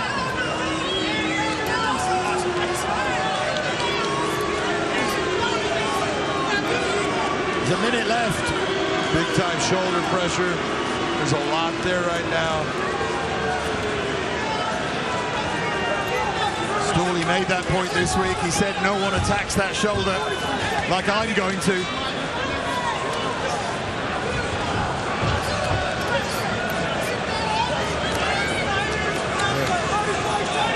That's good work. What a display this is from Logan Storley. I know it's not what this crowd here in London came to see, but what willpower, what skill, what technique. Gotta work.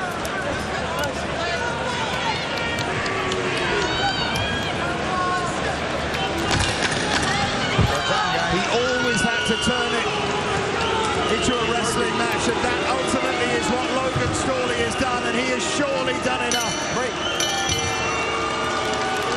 And he knows it too, and I think MVP does.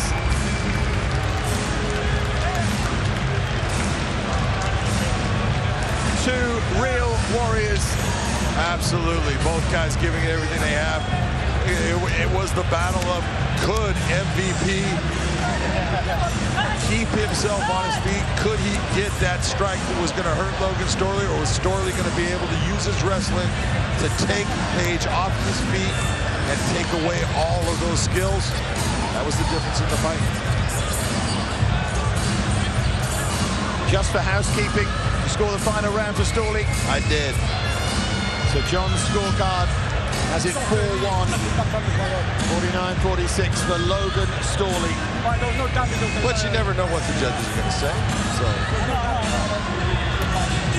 Well, there was certainly one round, the third, and MVP stayed on his feet, landed some powerful shots. You could make an argument about that. The fourth was his. But we'll stop trying to second guess them, and we'll wait for the decision as we take a look at some of Storley's really good work, John. Well, I mean, that was a beautiful fireman's carry right there that he just brought him down, but you saw MVP being smart, getting his back to the cage right away. Storley hit some great takedowns, but he wasn't able to hold Page from getting to the fence. All this beautiful work by Page to get back, and Storley was doing some great wrestling.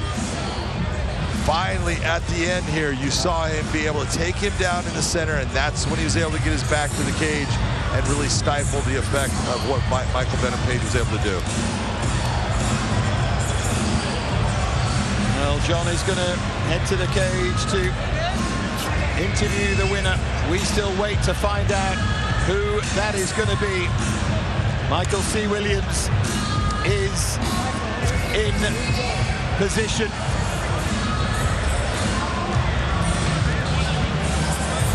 And now we're ready to find out. Let's get to Michael C. Williams. Ladies and gentlemen, having gone the distance, we go now to your three judges at cage side. Your first judge, Brian Miner, scores the fight 48-47. He scores the fight for Storley. Your second judge at cage side, David Leatherby, scores the fight 48-47. He sees the fight for Page. Your third and final judge at cage side, Michael Bell, scores the fight 49-46 for the winner. By split decision, now the interim Bellator welterweight world champion, Logan Storley.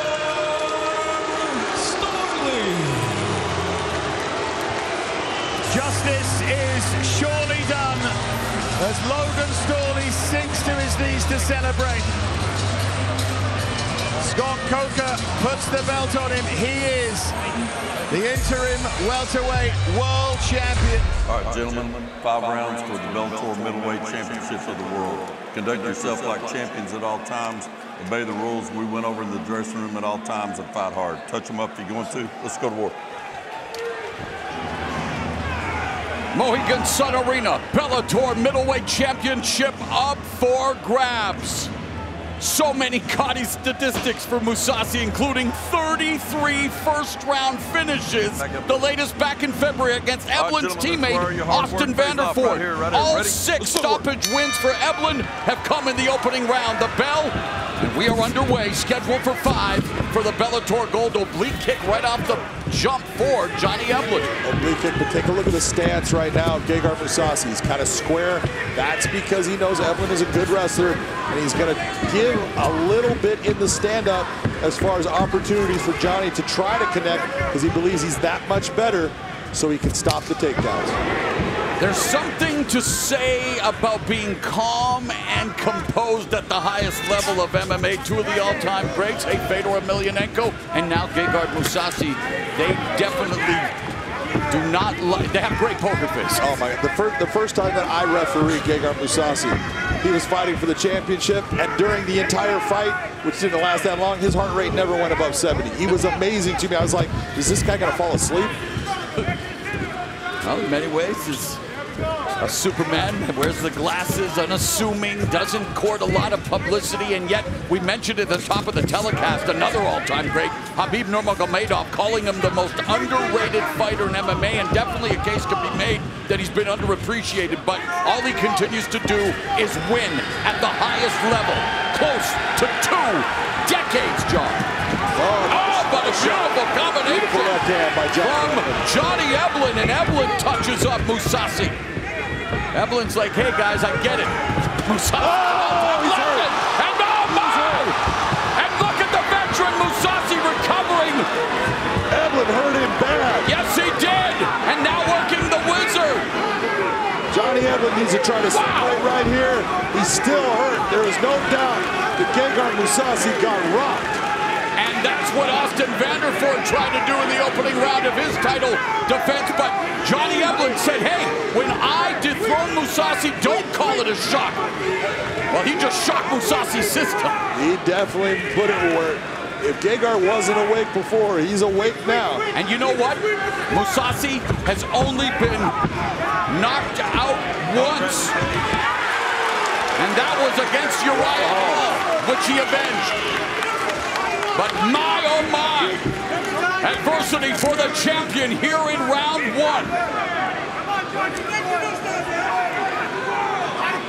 But again, look at his countenance, John. And this is the part where, to go back to the keys to victory.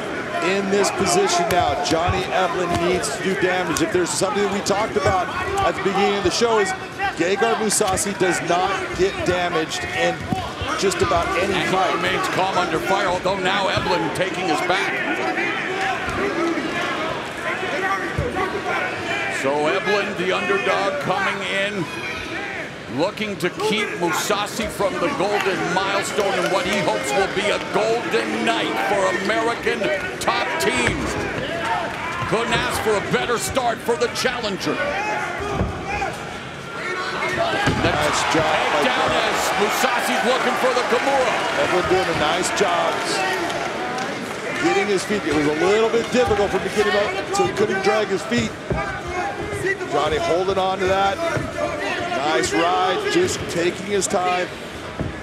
Not trying to get crazy. He knows he hurt him. He doesn't want to get crazy and lose his position or lose what he has accomplished so far in this round. Eblen says he has the tank, the best skill set to take out Mousasi. He granted that Mousasi has maybe a higher fight IQ, but Eblen says he's younger, more athletic, and he thinks he has a better gas tank, and he's definitely putting the pressure on. But look at Mousasi, the reversal by the champion, and he snatches the neck of Eblen. And now an exchange incredible. I was going to say, Eblen is losing his position. You have to realize when you're losing it, don't try to stick with it. Wow, 45 seconds left. Plenty to dissect already in this championship fight. Look, Eblen brought in Sean Strickland to be one of his sparring partners in the stand-up because he knows how tough Sean is and that he likes to, bang from the start.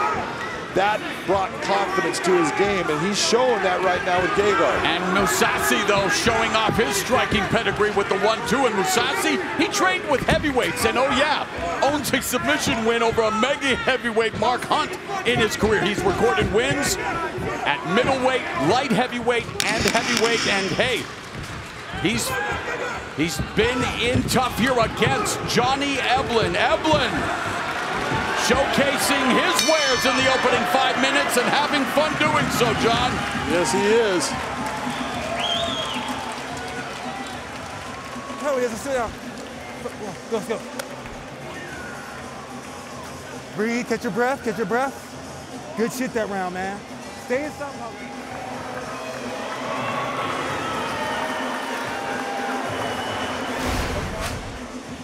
This is the first shot right here. That beautiful left hand. Gegard felt that. There's no doubt that gave him a buzz.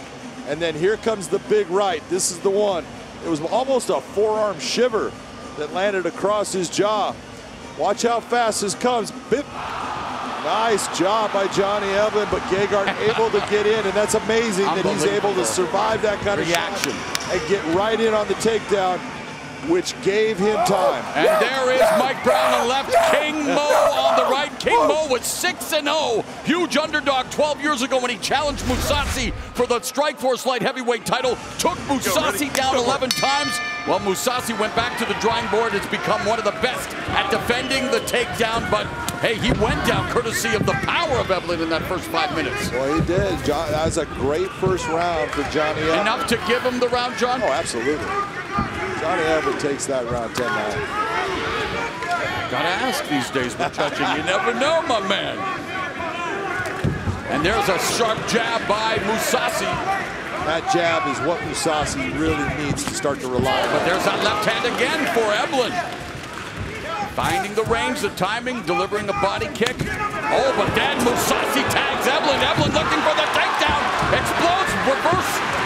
And Mousasi very active from his back, but Eblen goes into side control. Great job by Johnny Eblen. A lot of movement there, but he wins the scramble, gets to the top position now, inside mountain.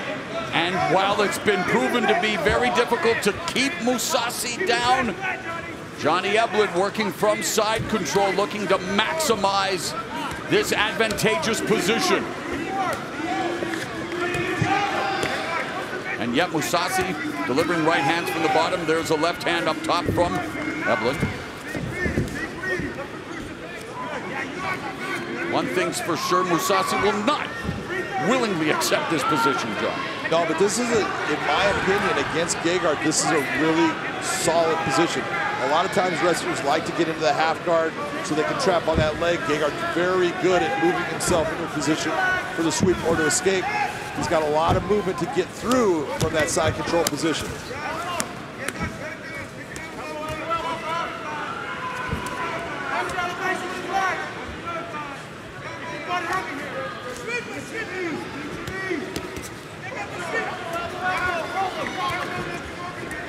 Two minutes gone here in the second round, and Johnny Eblen 3 for 3 in the takedown department.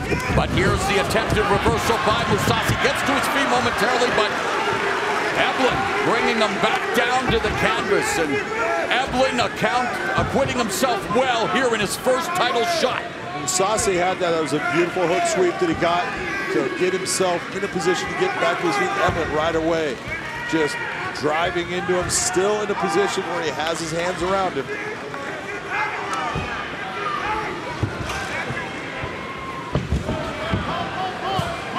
Mousasi taken down yet again by Eblen, his fourth takedown. And this is great work by Johnny Eblen. He's really making Mousasi work here. You want to get Gegard where his heart rate's up high, and that's exactly what Johnny Eblen is doing. And chants of "Let's Go Johnny" begin to fill Mohegan Sun Arena. Eblen fighting out of Coconut Creek, Florida by way of Kansas City, Missouri.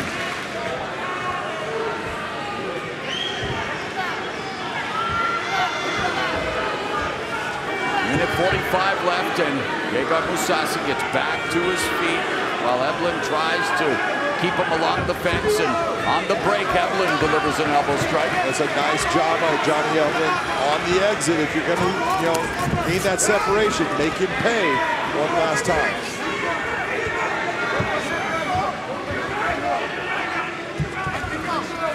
Evelyn misses with a wild left. Jab through the guard by Mousasi. Blocks that overhand left by Evelyn. Inside kick by the champion. Johnny getting a little bit more flat-footed right now. Obviously, starting to feel a little bit of the heart rate going up. Trying to gain some time that he can breathe and get his heart rate down. And to the 10th minute of this championship fight. And Evelyn has looked very good and lands a nice combination there, culminating with that left hook to the side of Mousasi's head. Here's a knee kick from Mousasi, and may have bounced off the cup.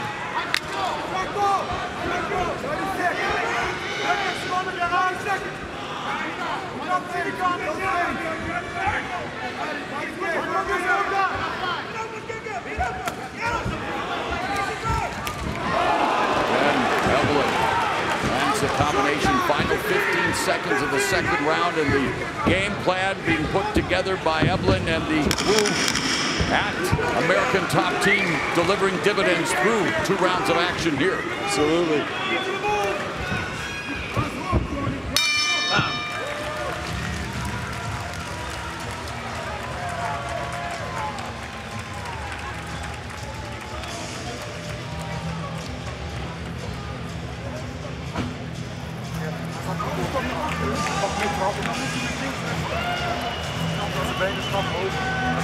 In zijn buik, Gegard. In zijn buik. Trap in zijn buik.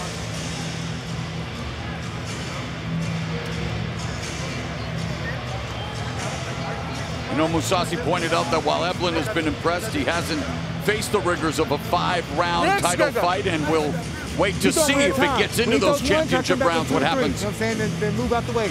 Well, where it's coming. This is all those elements that experience will do. Evelyn changing levels, driving in to Gegard. Beautiful takedown by Johnny Evelyn. Kick up the middle. Back, little clubbing right hand, didn't do any kind of damage, but that separation gives Johnny Evelyn a little bit of time. I thought Johnny Evelyn overall, he's fought a very smart and really mature fight. His fight IQ is up there. He's showing that.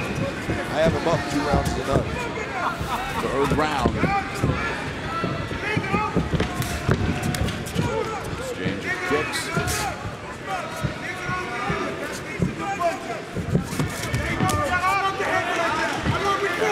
Scores for Evelyn, fainting. Really trying to nice head run the rhythm, and nice combination. Land the right hand. Mousasi avoided that other right, but now Evelyn sitting down on his punches. Really nice head movement by Johnny Evelyn. See good feints. Oh, nice jab countered by Mousasi. That's that jab that Mousasi needs to keep sticking. Calf kick lands for Mousasi. Yeah, and he moves back and avoids that combination from Evelyn.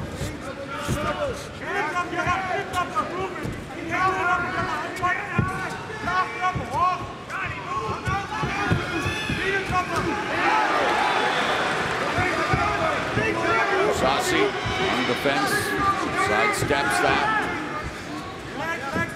Evelyn from southpaw.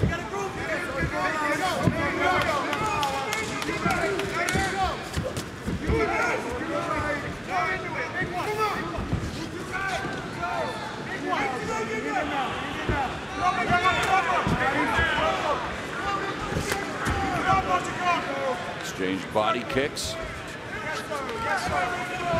Mousasi seemingly wanting to continue to collect the data, and again, he saw it in the feature, didn't know allegedly who Johnny Evelyn is. Well, he's definitely beginning. He knows who he is very now. well through the first 2 rounds, and yet never showing any panic.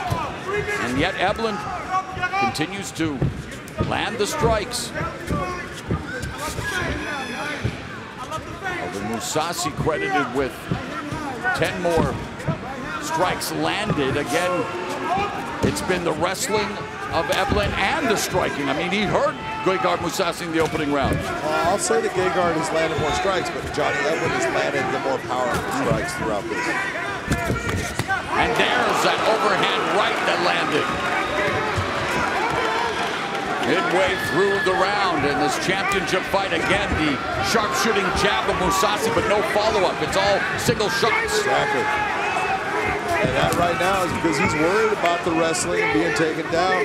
But Johnny Eblen has been successful with so far. Now Mousasi pumps the jab. Eblen feinting. Wanting to get Mousasi to bite, and then scores with a lead right. Well, look at the difference right now. At least Johnny Eblen, most of the time, he's moving his head. He's giving a little bit of movement, just like you see right there. Gegard Mousasi's head's right on the center line. Yes, it is. And he just ate that body kick to the liver by the southpaw stance of Johnny Eblen. Another oblique kick from Mousasi. The jab was parried by Eblen, and again, John finding a home for that right hand. And another right hand lands for Eblen to the face of the Bellator middleweight champion.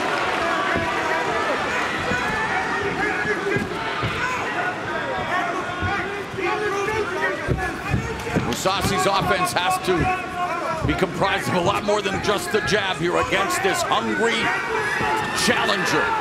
Johnny Eblen, just 6 years younger than Mousasi at 30, but a huge disadvantage in experience, a major step up, and so far, he has proven that, yeah, he belongs in this championship fight as the #1 contender. Final minute of the round.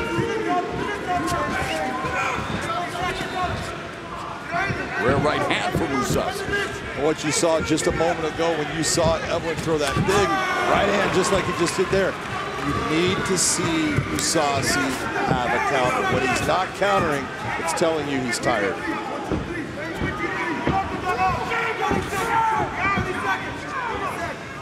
Take a look at Mousasi right now. His mouth is open. He's breathing through his mouth, which means he's at an oxygen deficit right now. Eblen checked the kick through the right hand. Final 15 seconds.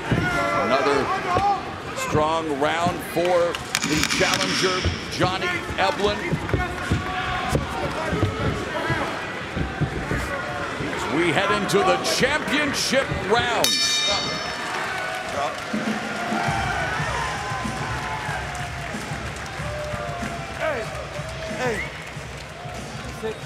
Hey, so Mousasi's waiting to counter. This right there come. He's down 3 rounds. Hey, so it's time. When he gets too close, we'll smother him. Smother him, get an underhook. We'll keep him in the cage. When you're in a southpaw stance, let's go to your right. Stay southpaw a little more. He's not firing back when you're southpaw. Not at all.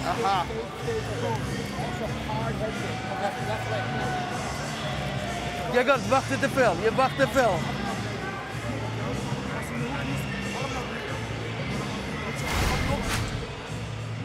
Comes Eblen, beautiful left, right.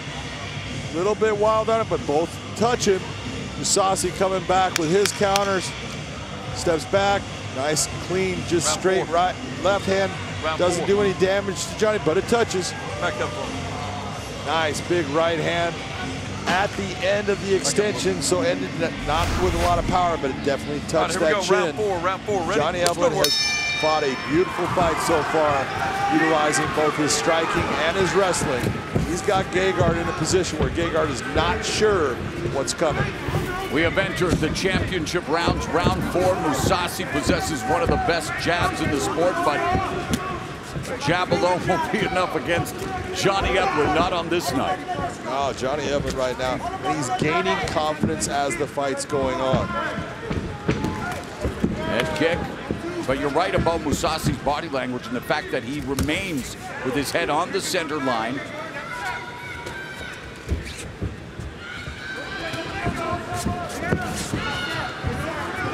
See right there, normally you're seeing a good counter from Mousasi.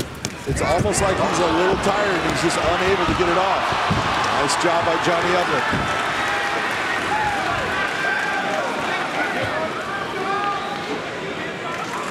at 6 takedowns for Johnny Eblen. 1 minute gone in round 4.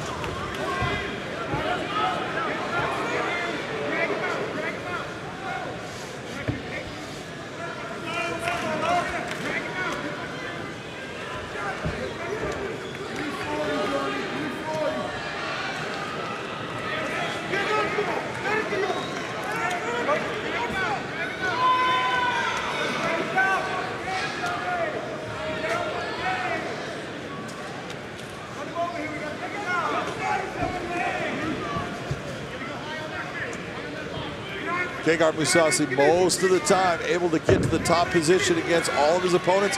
Has not found that once in this fight. Again, finds himself with his back against the cage. Johnny Eblen putting a lot of pressure on him. Not a lot of damage, but time is just clicking by, and he's having to carry Johnny Eblen's weight, getting more and more tired. Eblen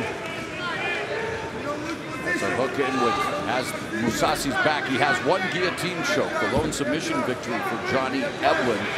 As Mousasi finds himself in rough waters against the #1 contender.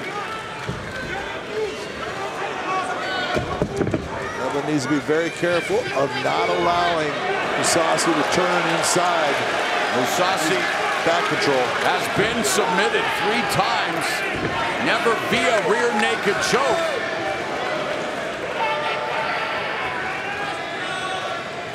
Right now, there's not even close to just what we call a seatbelt position.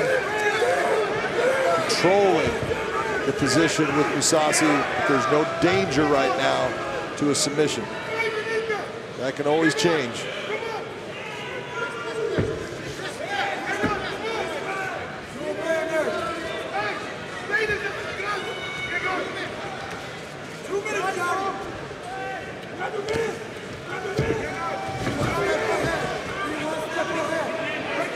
Doing a nice job riding to the top position, just continuing to put pressure on Mousasi.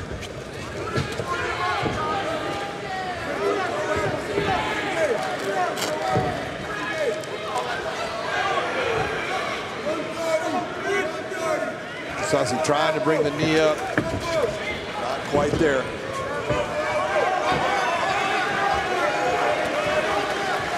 Mousasi walking down, Eblen now delivers the body kick, but just single shots. There's that jab that misses.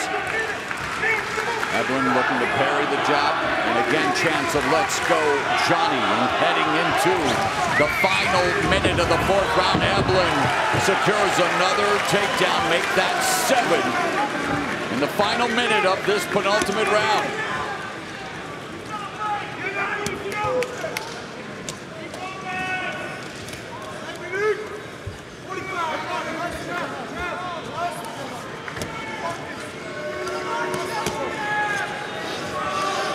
This is where I feel Johnny Eblen really needs to start to open up. Start to try to do things that cause damage here.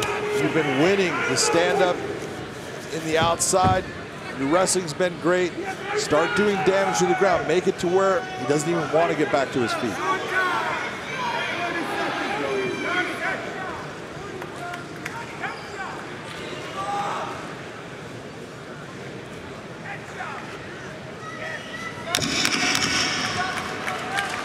Are we on the verge of a major upset for the middleweight championship? Johnny Eblen bringing the fight to the champion Mousasi, heading into the 5th and final round. And wow, we are watching the middleweight championship. On Friday, July 22nd, you'll get to see lightweight champion Patricky Pitbull defend the title against #1 ranked contender Sydney Outlaw. Bellator MMA making its Pacific Northwest debut in Tacoma, Washington. Don't miss it, Friday, July 22nd, only on Showtime. And here at the Mohegan Sun Arena, gut check time for the middleweight champion, Gegard Mousasi. In my opinion, Gegard needs to finish Johnny Eblen if he wants to walk out of this building with his title in hand. Enough. He ready? He's coming. When he's coming, he's going to take him out and smother him. Let's smother him. You're up. King Mo Former MMA champion. I've had a chance to work with him in broadcasting, a chance to pick his brain. As you talk about a student of the game when it's MMA boxing. Look, he's already feeling it. Fifth and final round, he feels that his protege on the verge of becoming just the 7th fighter to hold the Bellator middleweight championship, Johnny Eblen, with less than 5 minutes now to pull off this upset. Johnny Eblen's out, moving, good footwork, sticking the jab. He knows where he's at. He knows how much more he has to do. You also know Gegard Mousasi. Oh, nice counter, right cross. And Eblen now letting Mousasi know about it.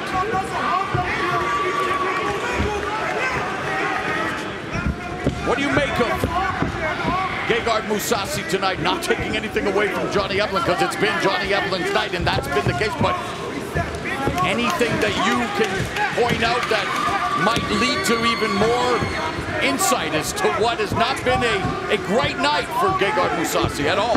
No, it's definitely not been a great night for him, but that's because of Johnny Eblen. It's the things that Johnny Eblen... I want you to go back to the first round. Was he able to hurt him? Yeah. In the first round, again, we talked about at the start of the show, Gegard does not get damaged. He got damaged in the first round. He's been damaged in a couple other rounds, and that has made a difference in this fight. Johnny Eblen has just done a fantastic job. Mousasi 7-1 here in Bellator again. In the midst of his second reign, the lone loss outpointed by Rafael Lovato Jr. for the title. Lovato Jr. forced to relinquish the title and retire from the sport, and now it's Johnny Eblen. How impressed have you been with his striking? I mean, super impressed. I've been saying for a while, his striking is getting better and better. He's more confident in his hands. He's more confident in this fight than I've seen him in any fight. Obviously, he put in the work that he needed. He went the rounds with the guys that were pushing him and making him better, and it's all paying off tonight. Another takedown attempt pays off for the challenger.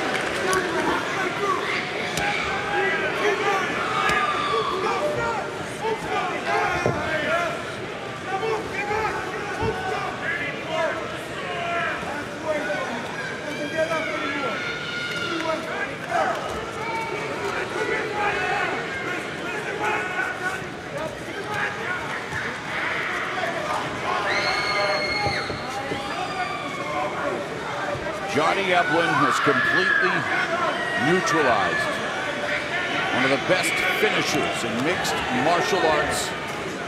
We have sung his praises, rightfully so, throughout the night, but Johnny Eblen earning the praise.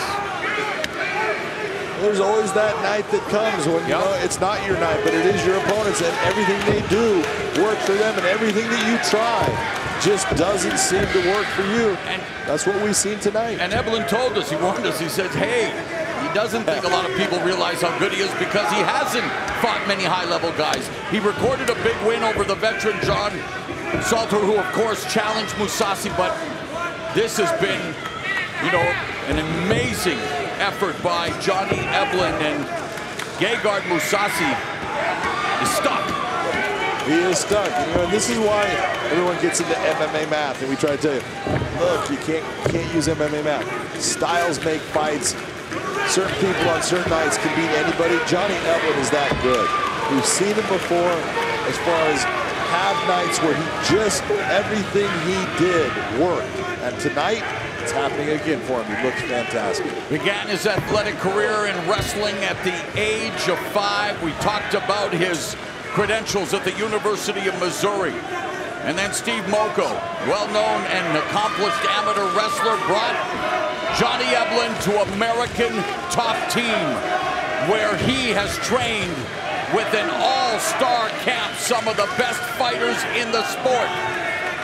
And Johnny Eblen is on his way to proving that he is one of the best fighters in the sport, as he is 25 seconds away from upsetting an all-time great in Gegard Mousasi. Not only upsetting, in my opinion, winning every round of the fight. And putting a punctuation mark on the proceedings with another takedown. Johnny Eblen. What a performance. The human cheat code seemingly has found a way to break Gegard Mousasi's code, and Eblen in the center of the cage taking a moment.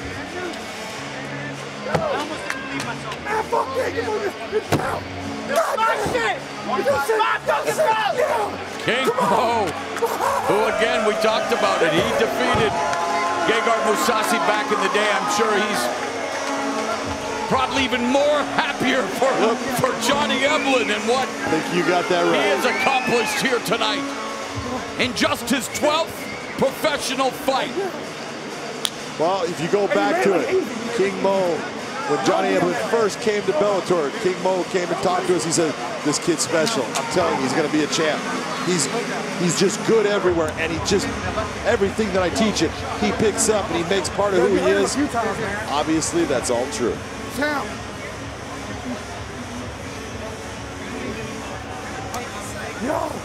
Yo, you want his ass? Listen. No one beat his ass. No one beat his ass that bad. Fuck that. Well, we're going to have some highlights here, but it's all going to be Johnny Eblen because, really, big left hand. This was the start of the fight, and this is where I said, the big thing is we didn't see Gegard Mousasi get damaged a lot. He got damaged right there. That's called damage. He got rocked. And that happened early in the fight, and it had an effect on the fight. Yes, he was able to get the takedown, but overall, Johnny Eblen was able to land the big shots, get the big takedowns, hold position, create the problems. Johnny Eblen in this fight was unstoppable. Everything that he tried worked. He was confident. He felt good. This is a wrestler. Look at him using his hands because he has worked on it. And that's the big thing that I think that needs to be said, Mauro. You've got to give Johnny Eblen all the credit. That is hard work that's paying off.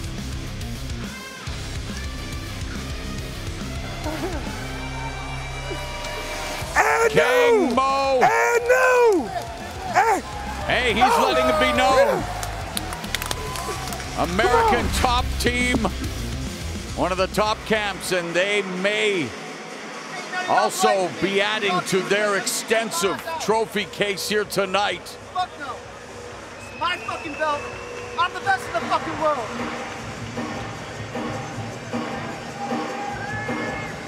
With the official decision, here is Michael C. Williams.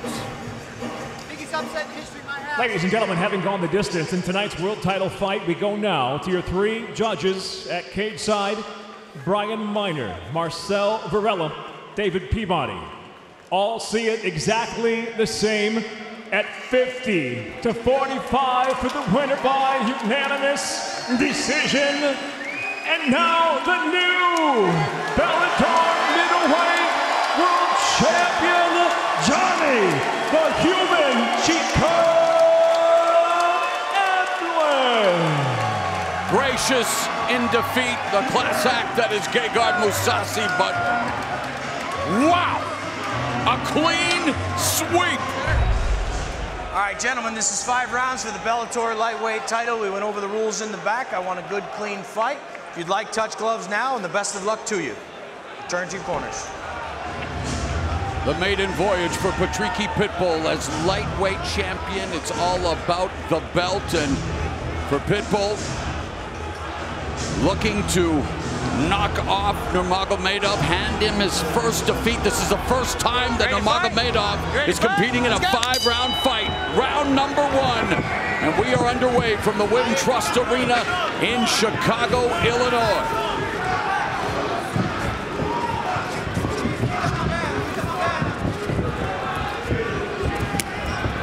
And already, Nurmagomedov, who has a crafty cavalcade of kicks in his arsenal, goes that route to initiate contact. And one of the things with the Pitbull brothers, they like to take the center of the cage and then let their opponent come to them and throw counters on them. If you are Patricky in this fight, you cannot just stand in the center. You've got to actually push forward and crush that space, or else you're going to be facing all of these different kicks that will be coming your way. Yeah, Patricky Pitbull wants to make his presence known in the pocket, but he has to navigate a minefield of strikes from Nurmagomedov, who is able to transition and just be fluid and dynamic, and again already showing how many different kicks in the first minute. That's exactly right. It's just gonna continue to build. We've seen when Usman gets confident in a fight, it is not a good thing for their opponent. Things just start going downhill fast for him. Nurmagomedov going back and forth to orthodox, now southpaw, looking for that side kick, and the crowd here in Chicago chanting. There is Patricio Pitbull, the reigning featherweight champion, who, well, avenged his brother's loss to Michael Chandler, becoming lightweight champion, and then vacating the title in order to give his older brother an opportunity to live his dream as the Bellator king of the lightweight division. And of course, a knockout victory tonight would break the tie with Michael Venom Page and make him the KO king in Bellator MMA with 11. But that's easier said than done against a guy who's yet to taste defeat, and already the kicks beginning to deliver dividends. That was a nice check by Usman on that kick by Patricky. We'll see how much he continues to throw his kick now based upon that check. Inside kick, and there's an oblique kick, and again, he's able to, with one sequence with the same foot, do 2 or 3 different kicks. And you got to figure right now, you know, he's probably kicked somewhere between 10 to 15 times, maybe 20. I can tell you right now, he is 12 of 420 according to our stats, so well done, Mr. McCarthy. Meanwhile, Pitbull 2 for 2, but it is a kicking clinic early on for Usman Nurmagomedov, the challenger. And those kicks tell you one thing. We talked about the range and distance. Yes. That means that he has established, he's been able to maintain that range and distance, and that is not a good marker for Patricky in winning this fight. You have got to crush that distance. You're gonna have to go inside, step inside and throw your hands. Speaking of steps, John, what about the footwork of Nurmagomedov? So fluid, so incredibly physical. And this is the whole part. See, everyone looks at the way Khabib used to fight, and look, he was fantastic. But they are different fighters. One loves the stand-up, one loves the ground. And you can see how much time and effort Usman has put into his stand-up game, because when he wants to flow, he just moves very well.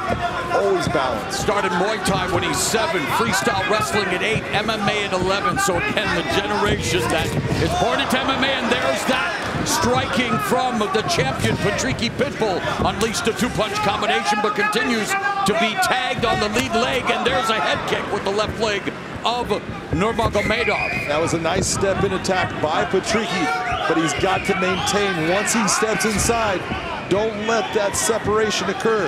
Keep pressing forward and use your hands to do damage. Final minute of the first. Nurmagomedov fighting at range, resets. Patricky Pitbull, cognizant of the fact that this youngster can attack at different angles and different ways, and you got to figure Usman spent over 3 months in Abu Dhabi training with Islam Makhachev, both of them having championship fights. And so everything that he did there and all of the wrestling defense work he did against Islam is only going to pay off for him here against Patricky if Patricky works for those takedowns. Makhachev, new UFC champion, and you look at AKA, which has been a pipeline of champions, Khabib Nurmagomedov, Cain Velasquez, Daniel Cormier, Luke Rockhold, and of all of those fighters, Javier Mendez, the trainer, thinks Usman Nurmagomedov may be the best. It says a lot. Here's something about having a #1 hit. Can't wait for the next one. You just gotta hold on. That's right. What are you doing here? Are you in love with me? I would do anything in my power to protect you. What if we're all just broken from what happened to us? They caught me in the middle of a yawn. you imagine that?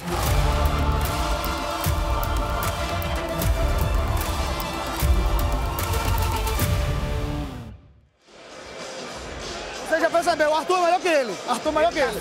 Ele tá assim, ó. Não coloca mais a mão no chão.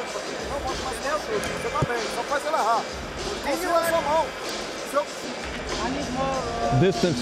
Just keep in front, kids, and stuff. That's okay.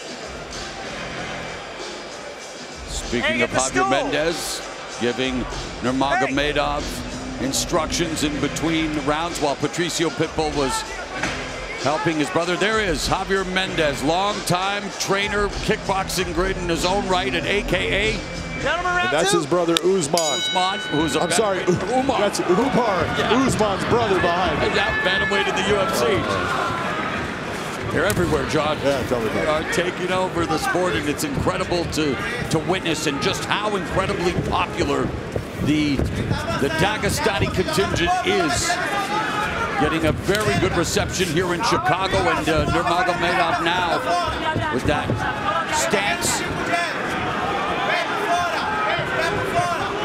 There's a kick to the midsection of Patricky Pitbull, and Pitbull still kind of just taxiing on the runway. Has had that one moment in the first round, stepped in, delivered the 1-2, but very hard to try to close the distance and try to get on track here as he goes for an oblique kick. There he is. That's a nice explosion from him. But again, you've got to use your feet to get inside. You can't lunge over. And of course, with all of the kicks coming from different angles and different distances, Patricky would try to maybe time it with the counter or maybe catch it. He goes inside with a low kick. Because let's face it, Patricky Pitbull also a BJJ black belt. We talked about it, John. What would be the chance of a guy who known for his power wants to knock out Nurmagomedov, but would it be wise for him to try to take it to the ground against a guy who's also been very, very proficient in grappling? Look, if you're an MMA fighter, it's much easier to fight someone that's not going to try to take you down anytime, because then all you're doing is fighting the stand-up. If you at least try to take him down and make him think about it, then he has to at least deal with that instead of just dealing with the strikes. There's more for him to think about. It slows down his offense. It's a good thing. I just don't, oh, that was a clean. Beautiful, setting up the takedown as he baited him with that left hand. An incredible transition, and Nurmagomedov has the takedown on Pitbull.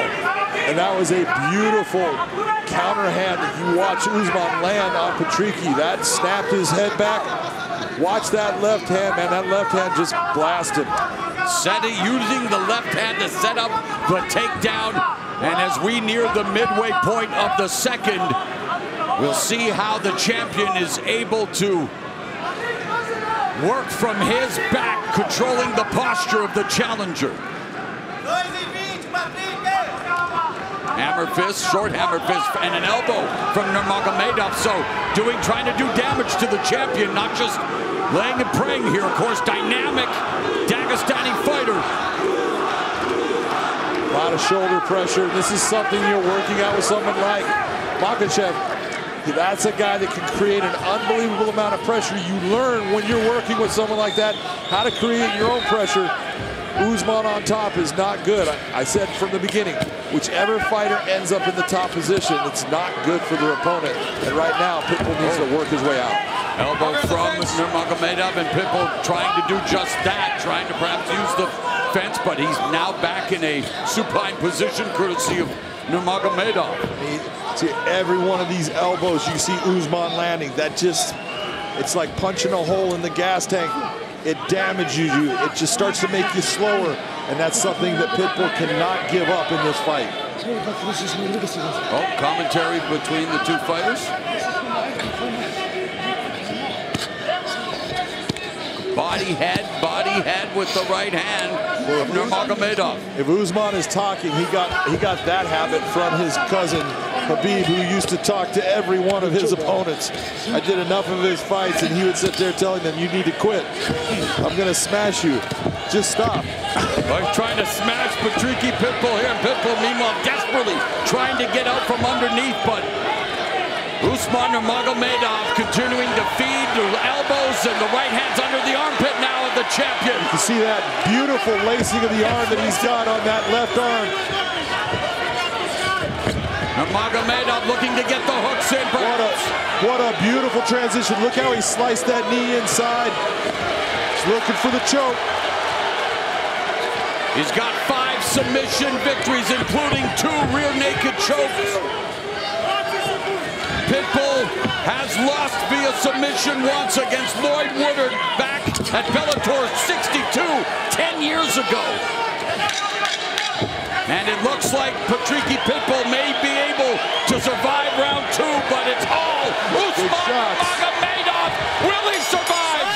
Elbows from up top, and what a dominant round for the challenger, John. Absolutely, that was a big, big round for Usman Nurmagomedov, and that last sequence was brutal.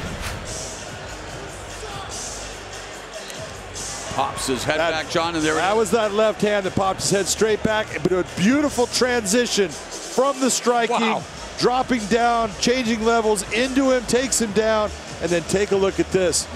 Mounted position, just lighting him up with big elbow strikes. Isso, parado. Outra coisa, só para quando ele chutar, Patrick, é o momento de você bloquear e pegar.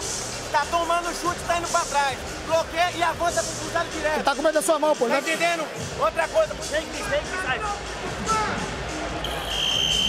Nurmagomedov with designs of becoming the first Bellator champion from Dagestan. A lot of supporters here at Wintrust Arena in Chicago, Illinois.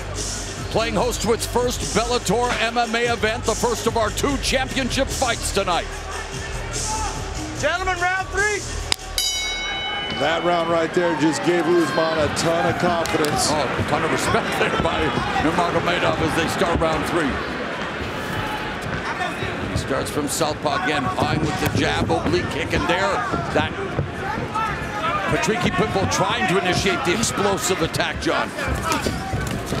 And again, defending the takedown attempt there as strike totals all Nurmagomedov. 82 of 113, 7 of 17. 73%. Unbelievable. Body kick by Nurmagomedov. Right kick to the face by Nurmagomedov. Right now, Nurmagomedov is just breaking Pitbull down, just slowly diminishing him with every shot that he's landing. Pitbull can't figure out the way to break that distance.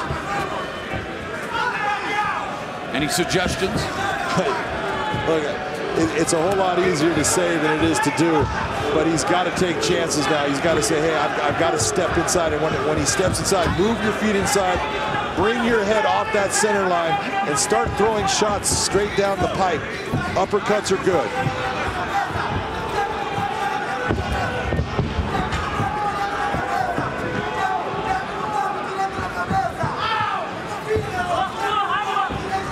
Nurmagomedov circling to his left, and of course that right hand of Patricky Pitbull, his money shot.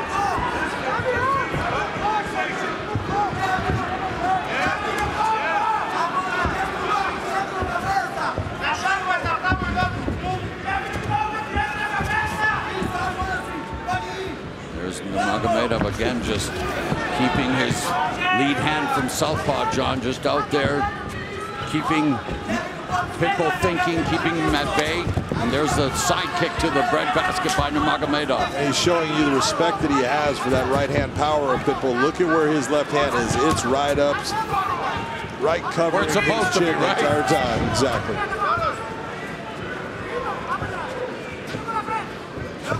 Now the fight IQ of this 24-year-old, and again, it goes all the way back to the patriarch, the late Abdulmanap Nurmagomedov, the father of Habib Nurmagomedov, and what he was able to accomplish with the youngsters and the family and the surrounding area. And Usman Nurmagomedov, as we mentioned, looking to become an undefeated champion, and there is Javier Mendez and other members of the camp. That's Abu Bakr there. You're seeing up front. these guys train together, they live together, they do everything together, and everything is just about helping each other. You got to give, and they're going to give back, and you can see the results, and that's what they've learned from Abdulmanaf.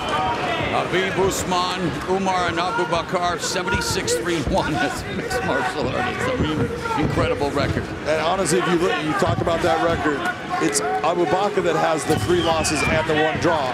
All the rest of them undefeated.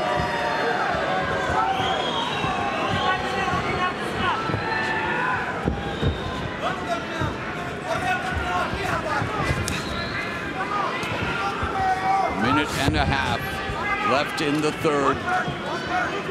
Nurmagomedov content to be at this distance and switching stances and again looking to land the kick upstairs. But Patricky Pitbull trying to move forward but forced on his back foot. Now he switches stances.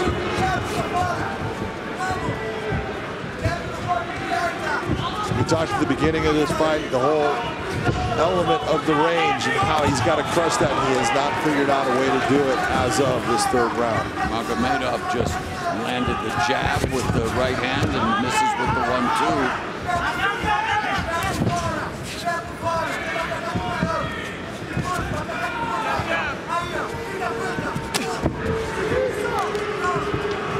Nice hard kick to the body by Pitbull. He needs to do more of that. And there, Nurmagomedov again, he's the one crashing into the range. And he has just landed his 100th strike of the fight. He's thrown 147. Meanwhile, for the champion, 12 of 31 thus far. Paltry output thanks to the pressure and the kicking attack of Nurmagomedov. So we are headed to the championship rounds, and again, the first time that the challenger's in a 5-round fight. So, clean break.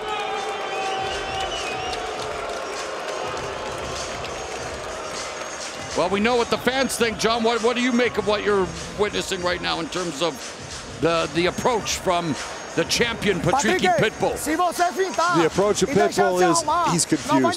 Let's just be honest. He's having a hard time breaking that distance down. And if you're looking at Usman, it is not a fighter's job to get hit. It's to not be hit and hit your opponent. And he's doing a beautiful job of that. Mega Bay, baby, you got it. Here we go. Beautiful jab, straight off. Got into him, but wasn't able to get the takedown. But man, how cool is it? Again, you want to see the growth. How many times you see naked shots, telegraph shots? He uses his striking to change levels and get right into the grappling. Right.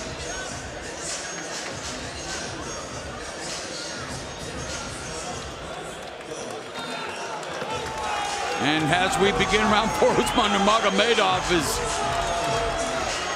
It's like he looked like in round 1. He is maintaining, again, the pace hasn't been incredibly high by any means, but it's been Usman Nurmagomedov, and we appreciate the respect, but the fans would like to see them get it on here, John. Why can't you like your opponent?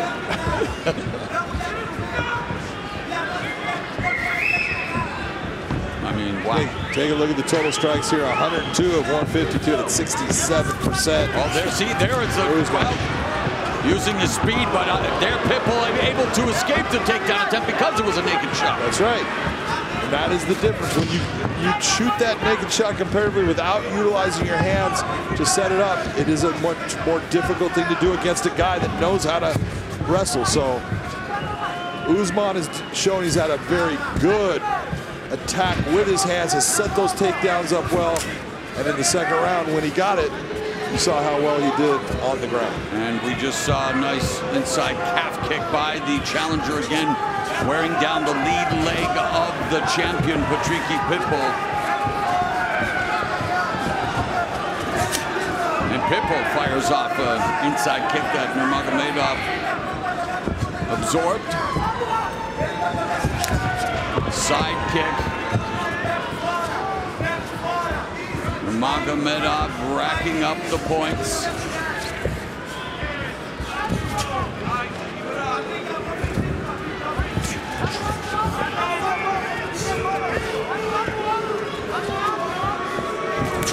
Oh, and beautiful combination, yes, by the challenger on the face of the champion, Patricky Pitbull, and his face is busted up.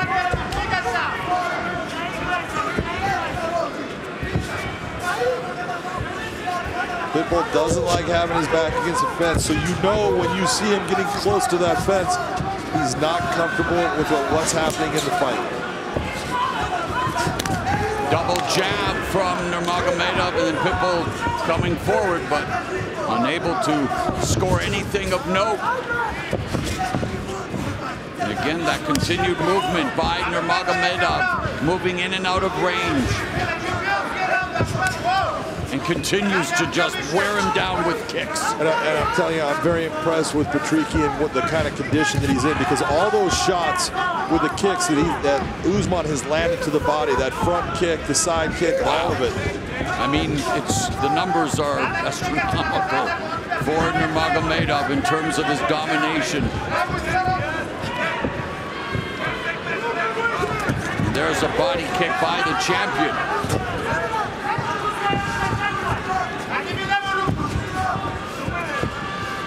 2 minutes left in the penultimate round, and champ resets, hands down, backing up.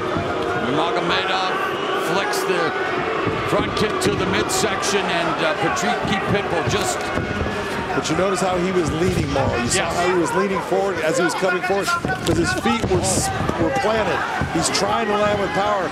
He's got to slide his feet in to those situations so he can come with more than just that 1-2. He can get to the 3-4.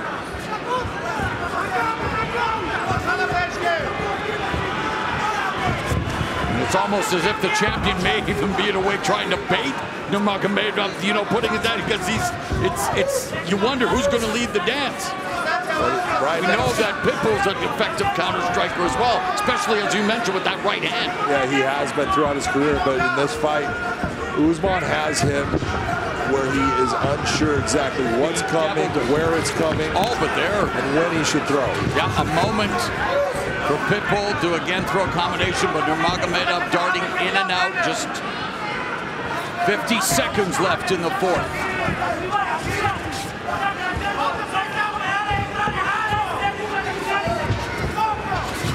And there again, the kick connects to the face. The feints being employed by Nurmagomedov.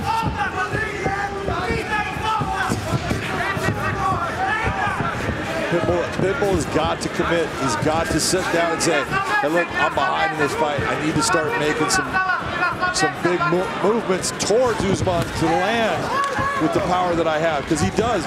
He's got power in each hand. Doesn't matter if it's the right or left. If it lands, it can hurt Usman or put him out.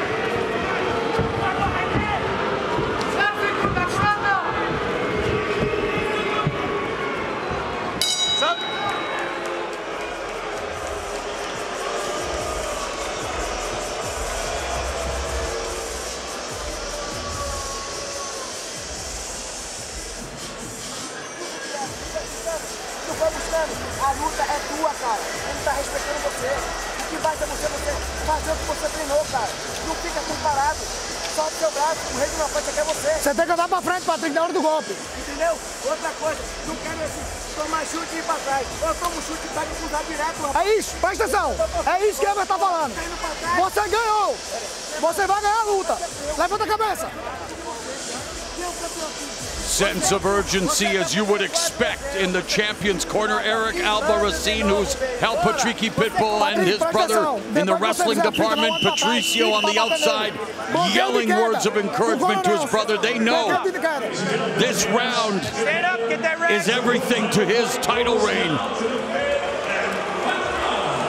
And for Usman Nurmagomedov, in the first fifth round of his blossoming career, he could potentially be 5 minutes or less away from becoming the new Bellator lightweight champion. Gentlemen, fifth and final round, Patricky.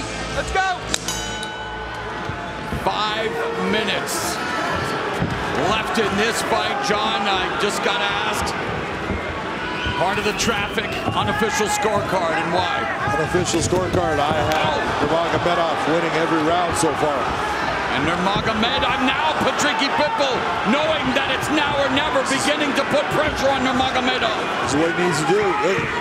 It's going to be an L. If you don't go after him and you don't hurt him and you don't get rid of him in this round, it's going to be an L no matter what. So. And finally, aggression. Let it hang out. The champion is Nurmagomedov.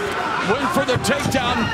Continues to deliver oblique kicks to the lead leg of the champion, but Patricky Pitbull definitely trying to ratchet up the offense. In the meantime, double jab, and it ends up with Patricky Pitbull on his back again, courtesy of Nurmagomedov. That was a beautiful takedown, beautifully set up by Nurmagomedov. Pitbull was looking for him to strike, dropped levels on him, took him straight down. And the challenger has dominated in every facet of the fight. So far, he has been the dominant fighter.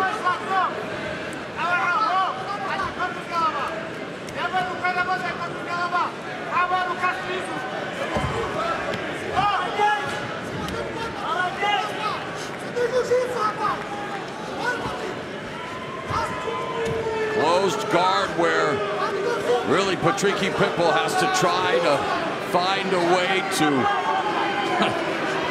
get Nurmagomedov off of him, and it's going to be tough sledding for the lightweight champion as Usman Nurmagomedov, who's blood now, even more blood on the face of the champ. Yeah, right now all you're seeing from Patricky is he's holding tight, trying to keep that position where no posture so I don't get hit with big shots. Holding him tight's not going to help him hold on to the gold. No, no. The more that he holds him tight, the further away that belt is marching over to Usman's corner.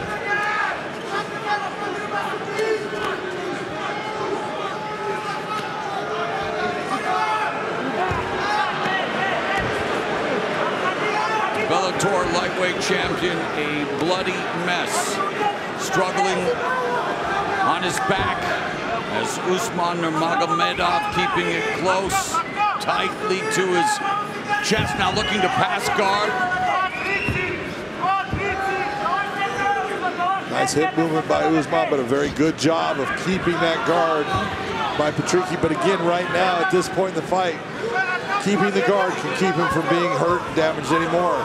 But it's definitely not going to help him in winning this fight. 2 minutes away from a changing of the guard in the Bellator lightweight division. Usman Nurmagomedov in top position, working from the closed guard of the champion throughout this fight. It's been all Usman Nurmagomedov. He's thrown 225 strikes. Oh, and now there's a returning right onto full mount, John. Minute 35 left. We saw what happened last time with the elbows. And Usman Nurmagomedov in prime position to try to close the show and make history as the first Bellator champion from Dagestan.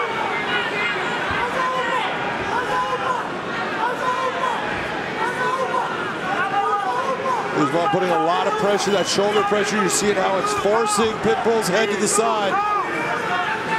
Final minute, and Pitbull, nice bump by Pitbull. Beautiful sweep, and Pitbull now has to let it all hang out. Less than a minute left, potentially in his title reign. But you saw right away when he got turned, what did Usman do? Feet right on the hips, pushed him off, right up to his feet.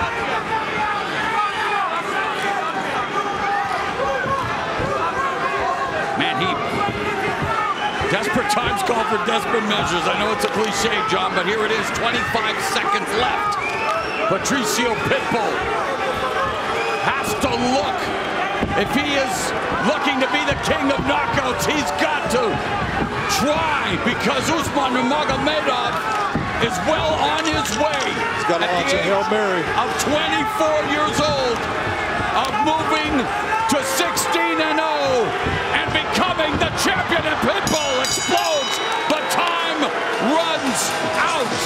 Has time run out on the Patricky Pitbull lightweight title reign.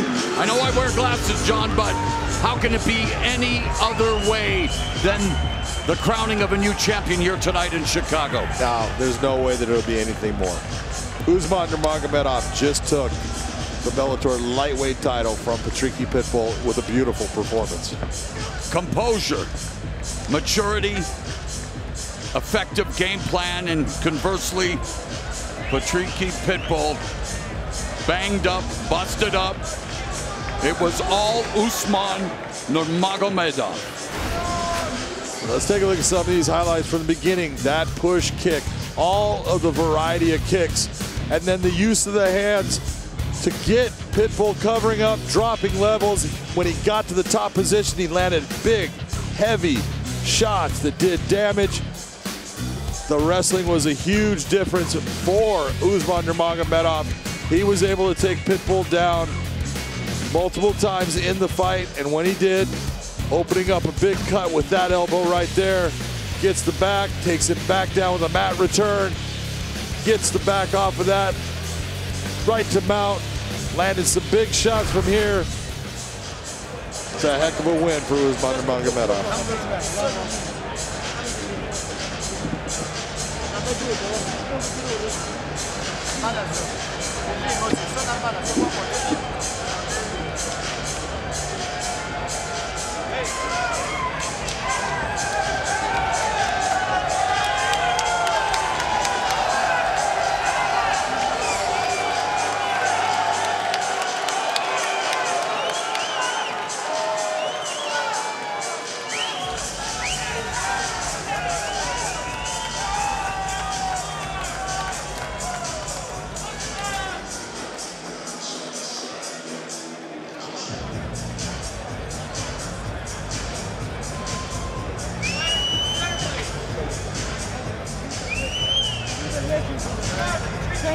Let's go, guys. I love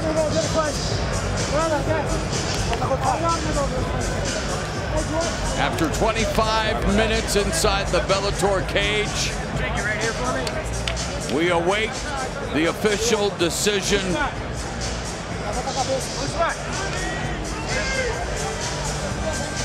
It's all but certain that we will be crowning a new Bellator lightweight champion. Let's find out. Here's Michael C. Williams. Ladies and gentlemen, having gone the distance in tonight's first world title fight, we go now to your judges at cage side. Your first, Scott Jones, scores the fight 50-45, while judges Sal D'Amato and Michael Bell both see it the same at 50-44. All have it for the winner by unanimous decision. And now the new Bellator lightweight world champion, Usman Nurmagomedov.